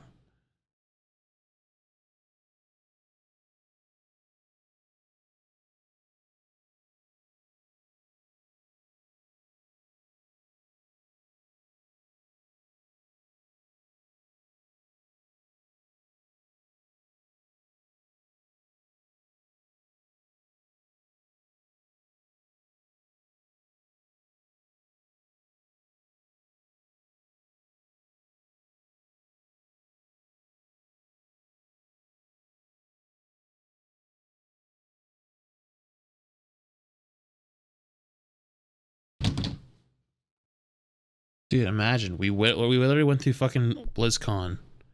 We went through BlizzCon. Got no PvP shit. Got put in the dark and said, wait. And then we got handed that.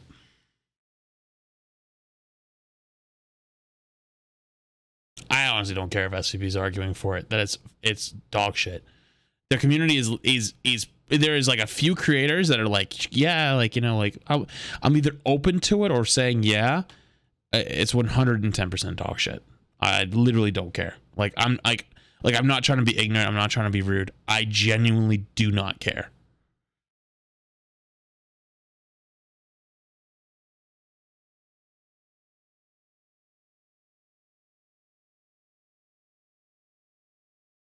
I genuinely do not fucking care. They want to talk about it? We'll talk about it. They want to talk about it? We'll talk about it.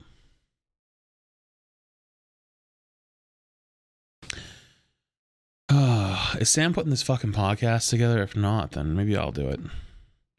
I want Emon to get back, though, first. When he gets back, I want to talk to him really quick. I don't want to, like, ruin his stream's vibe or anything, but...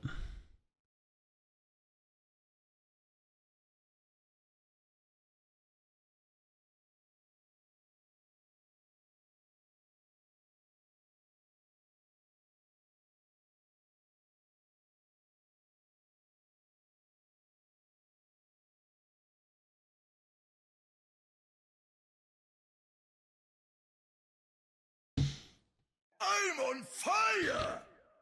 Mad Tagnor, thanks for the huge prime, dude. I'm on fire! And Gandalf the Purple, thanks for the prime as well. Appreciate you guys.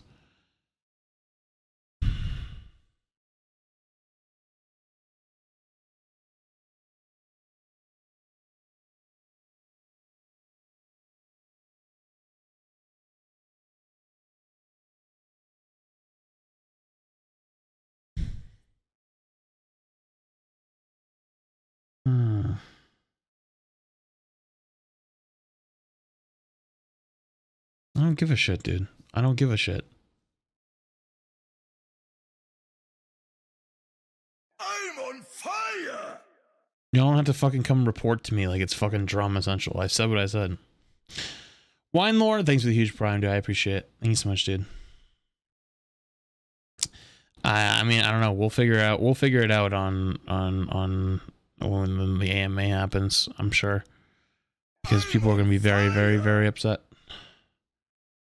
Coach G, thanks for the huge prime. Warlord, thanks for the prime as well. Appreciate you guys. I believe it's 100% chance it's no good. Yes.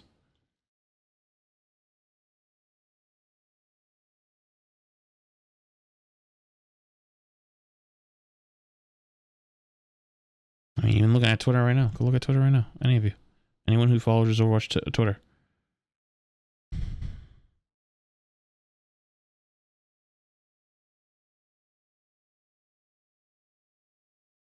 Thank you. Hey, look, it's okay. I made a deal with the emus. I am sending them to make wars with Blizzard.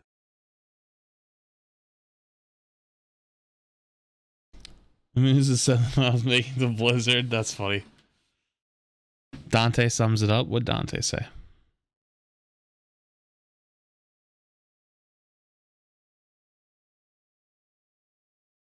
Thank God I swapped from off tank to DPS. That's funny.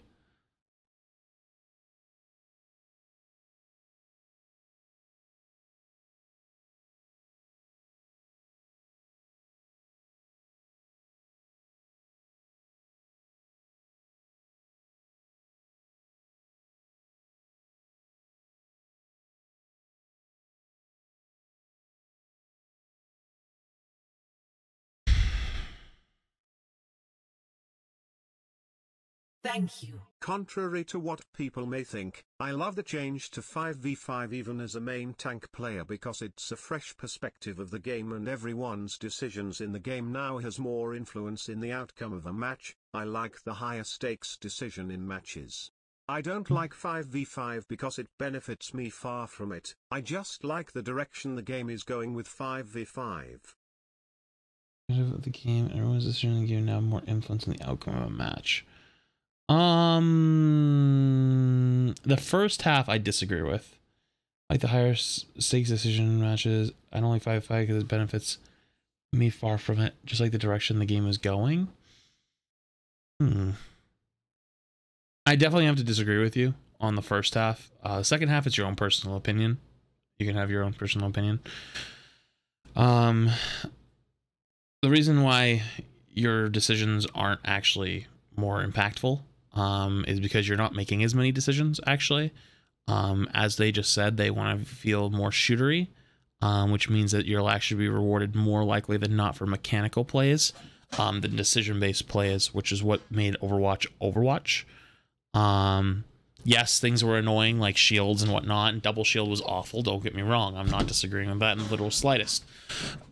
But Overwatch is Overwatch because you have those quick shields, you know, make them less powerful, you know.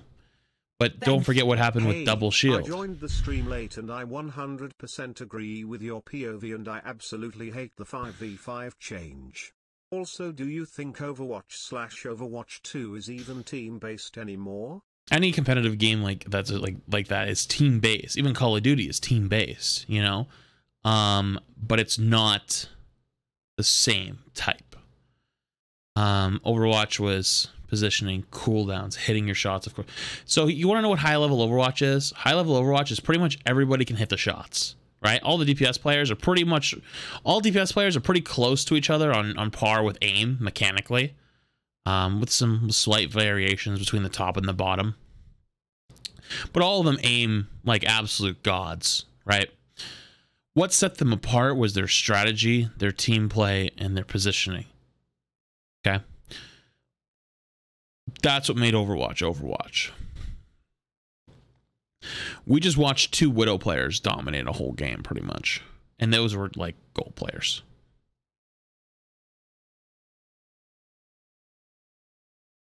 Just the truth. Point and clicked. And that was it.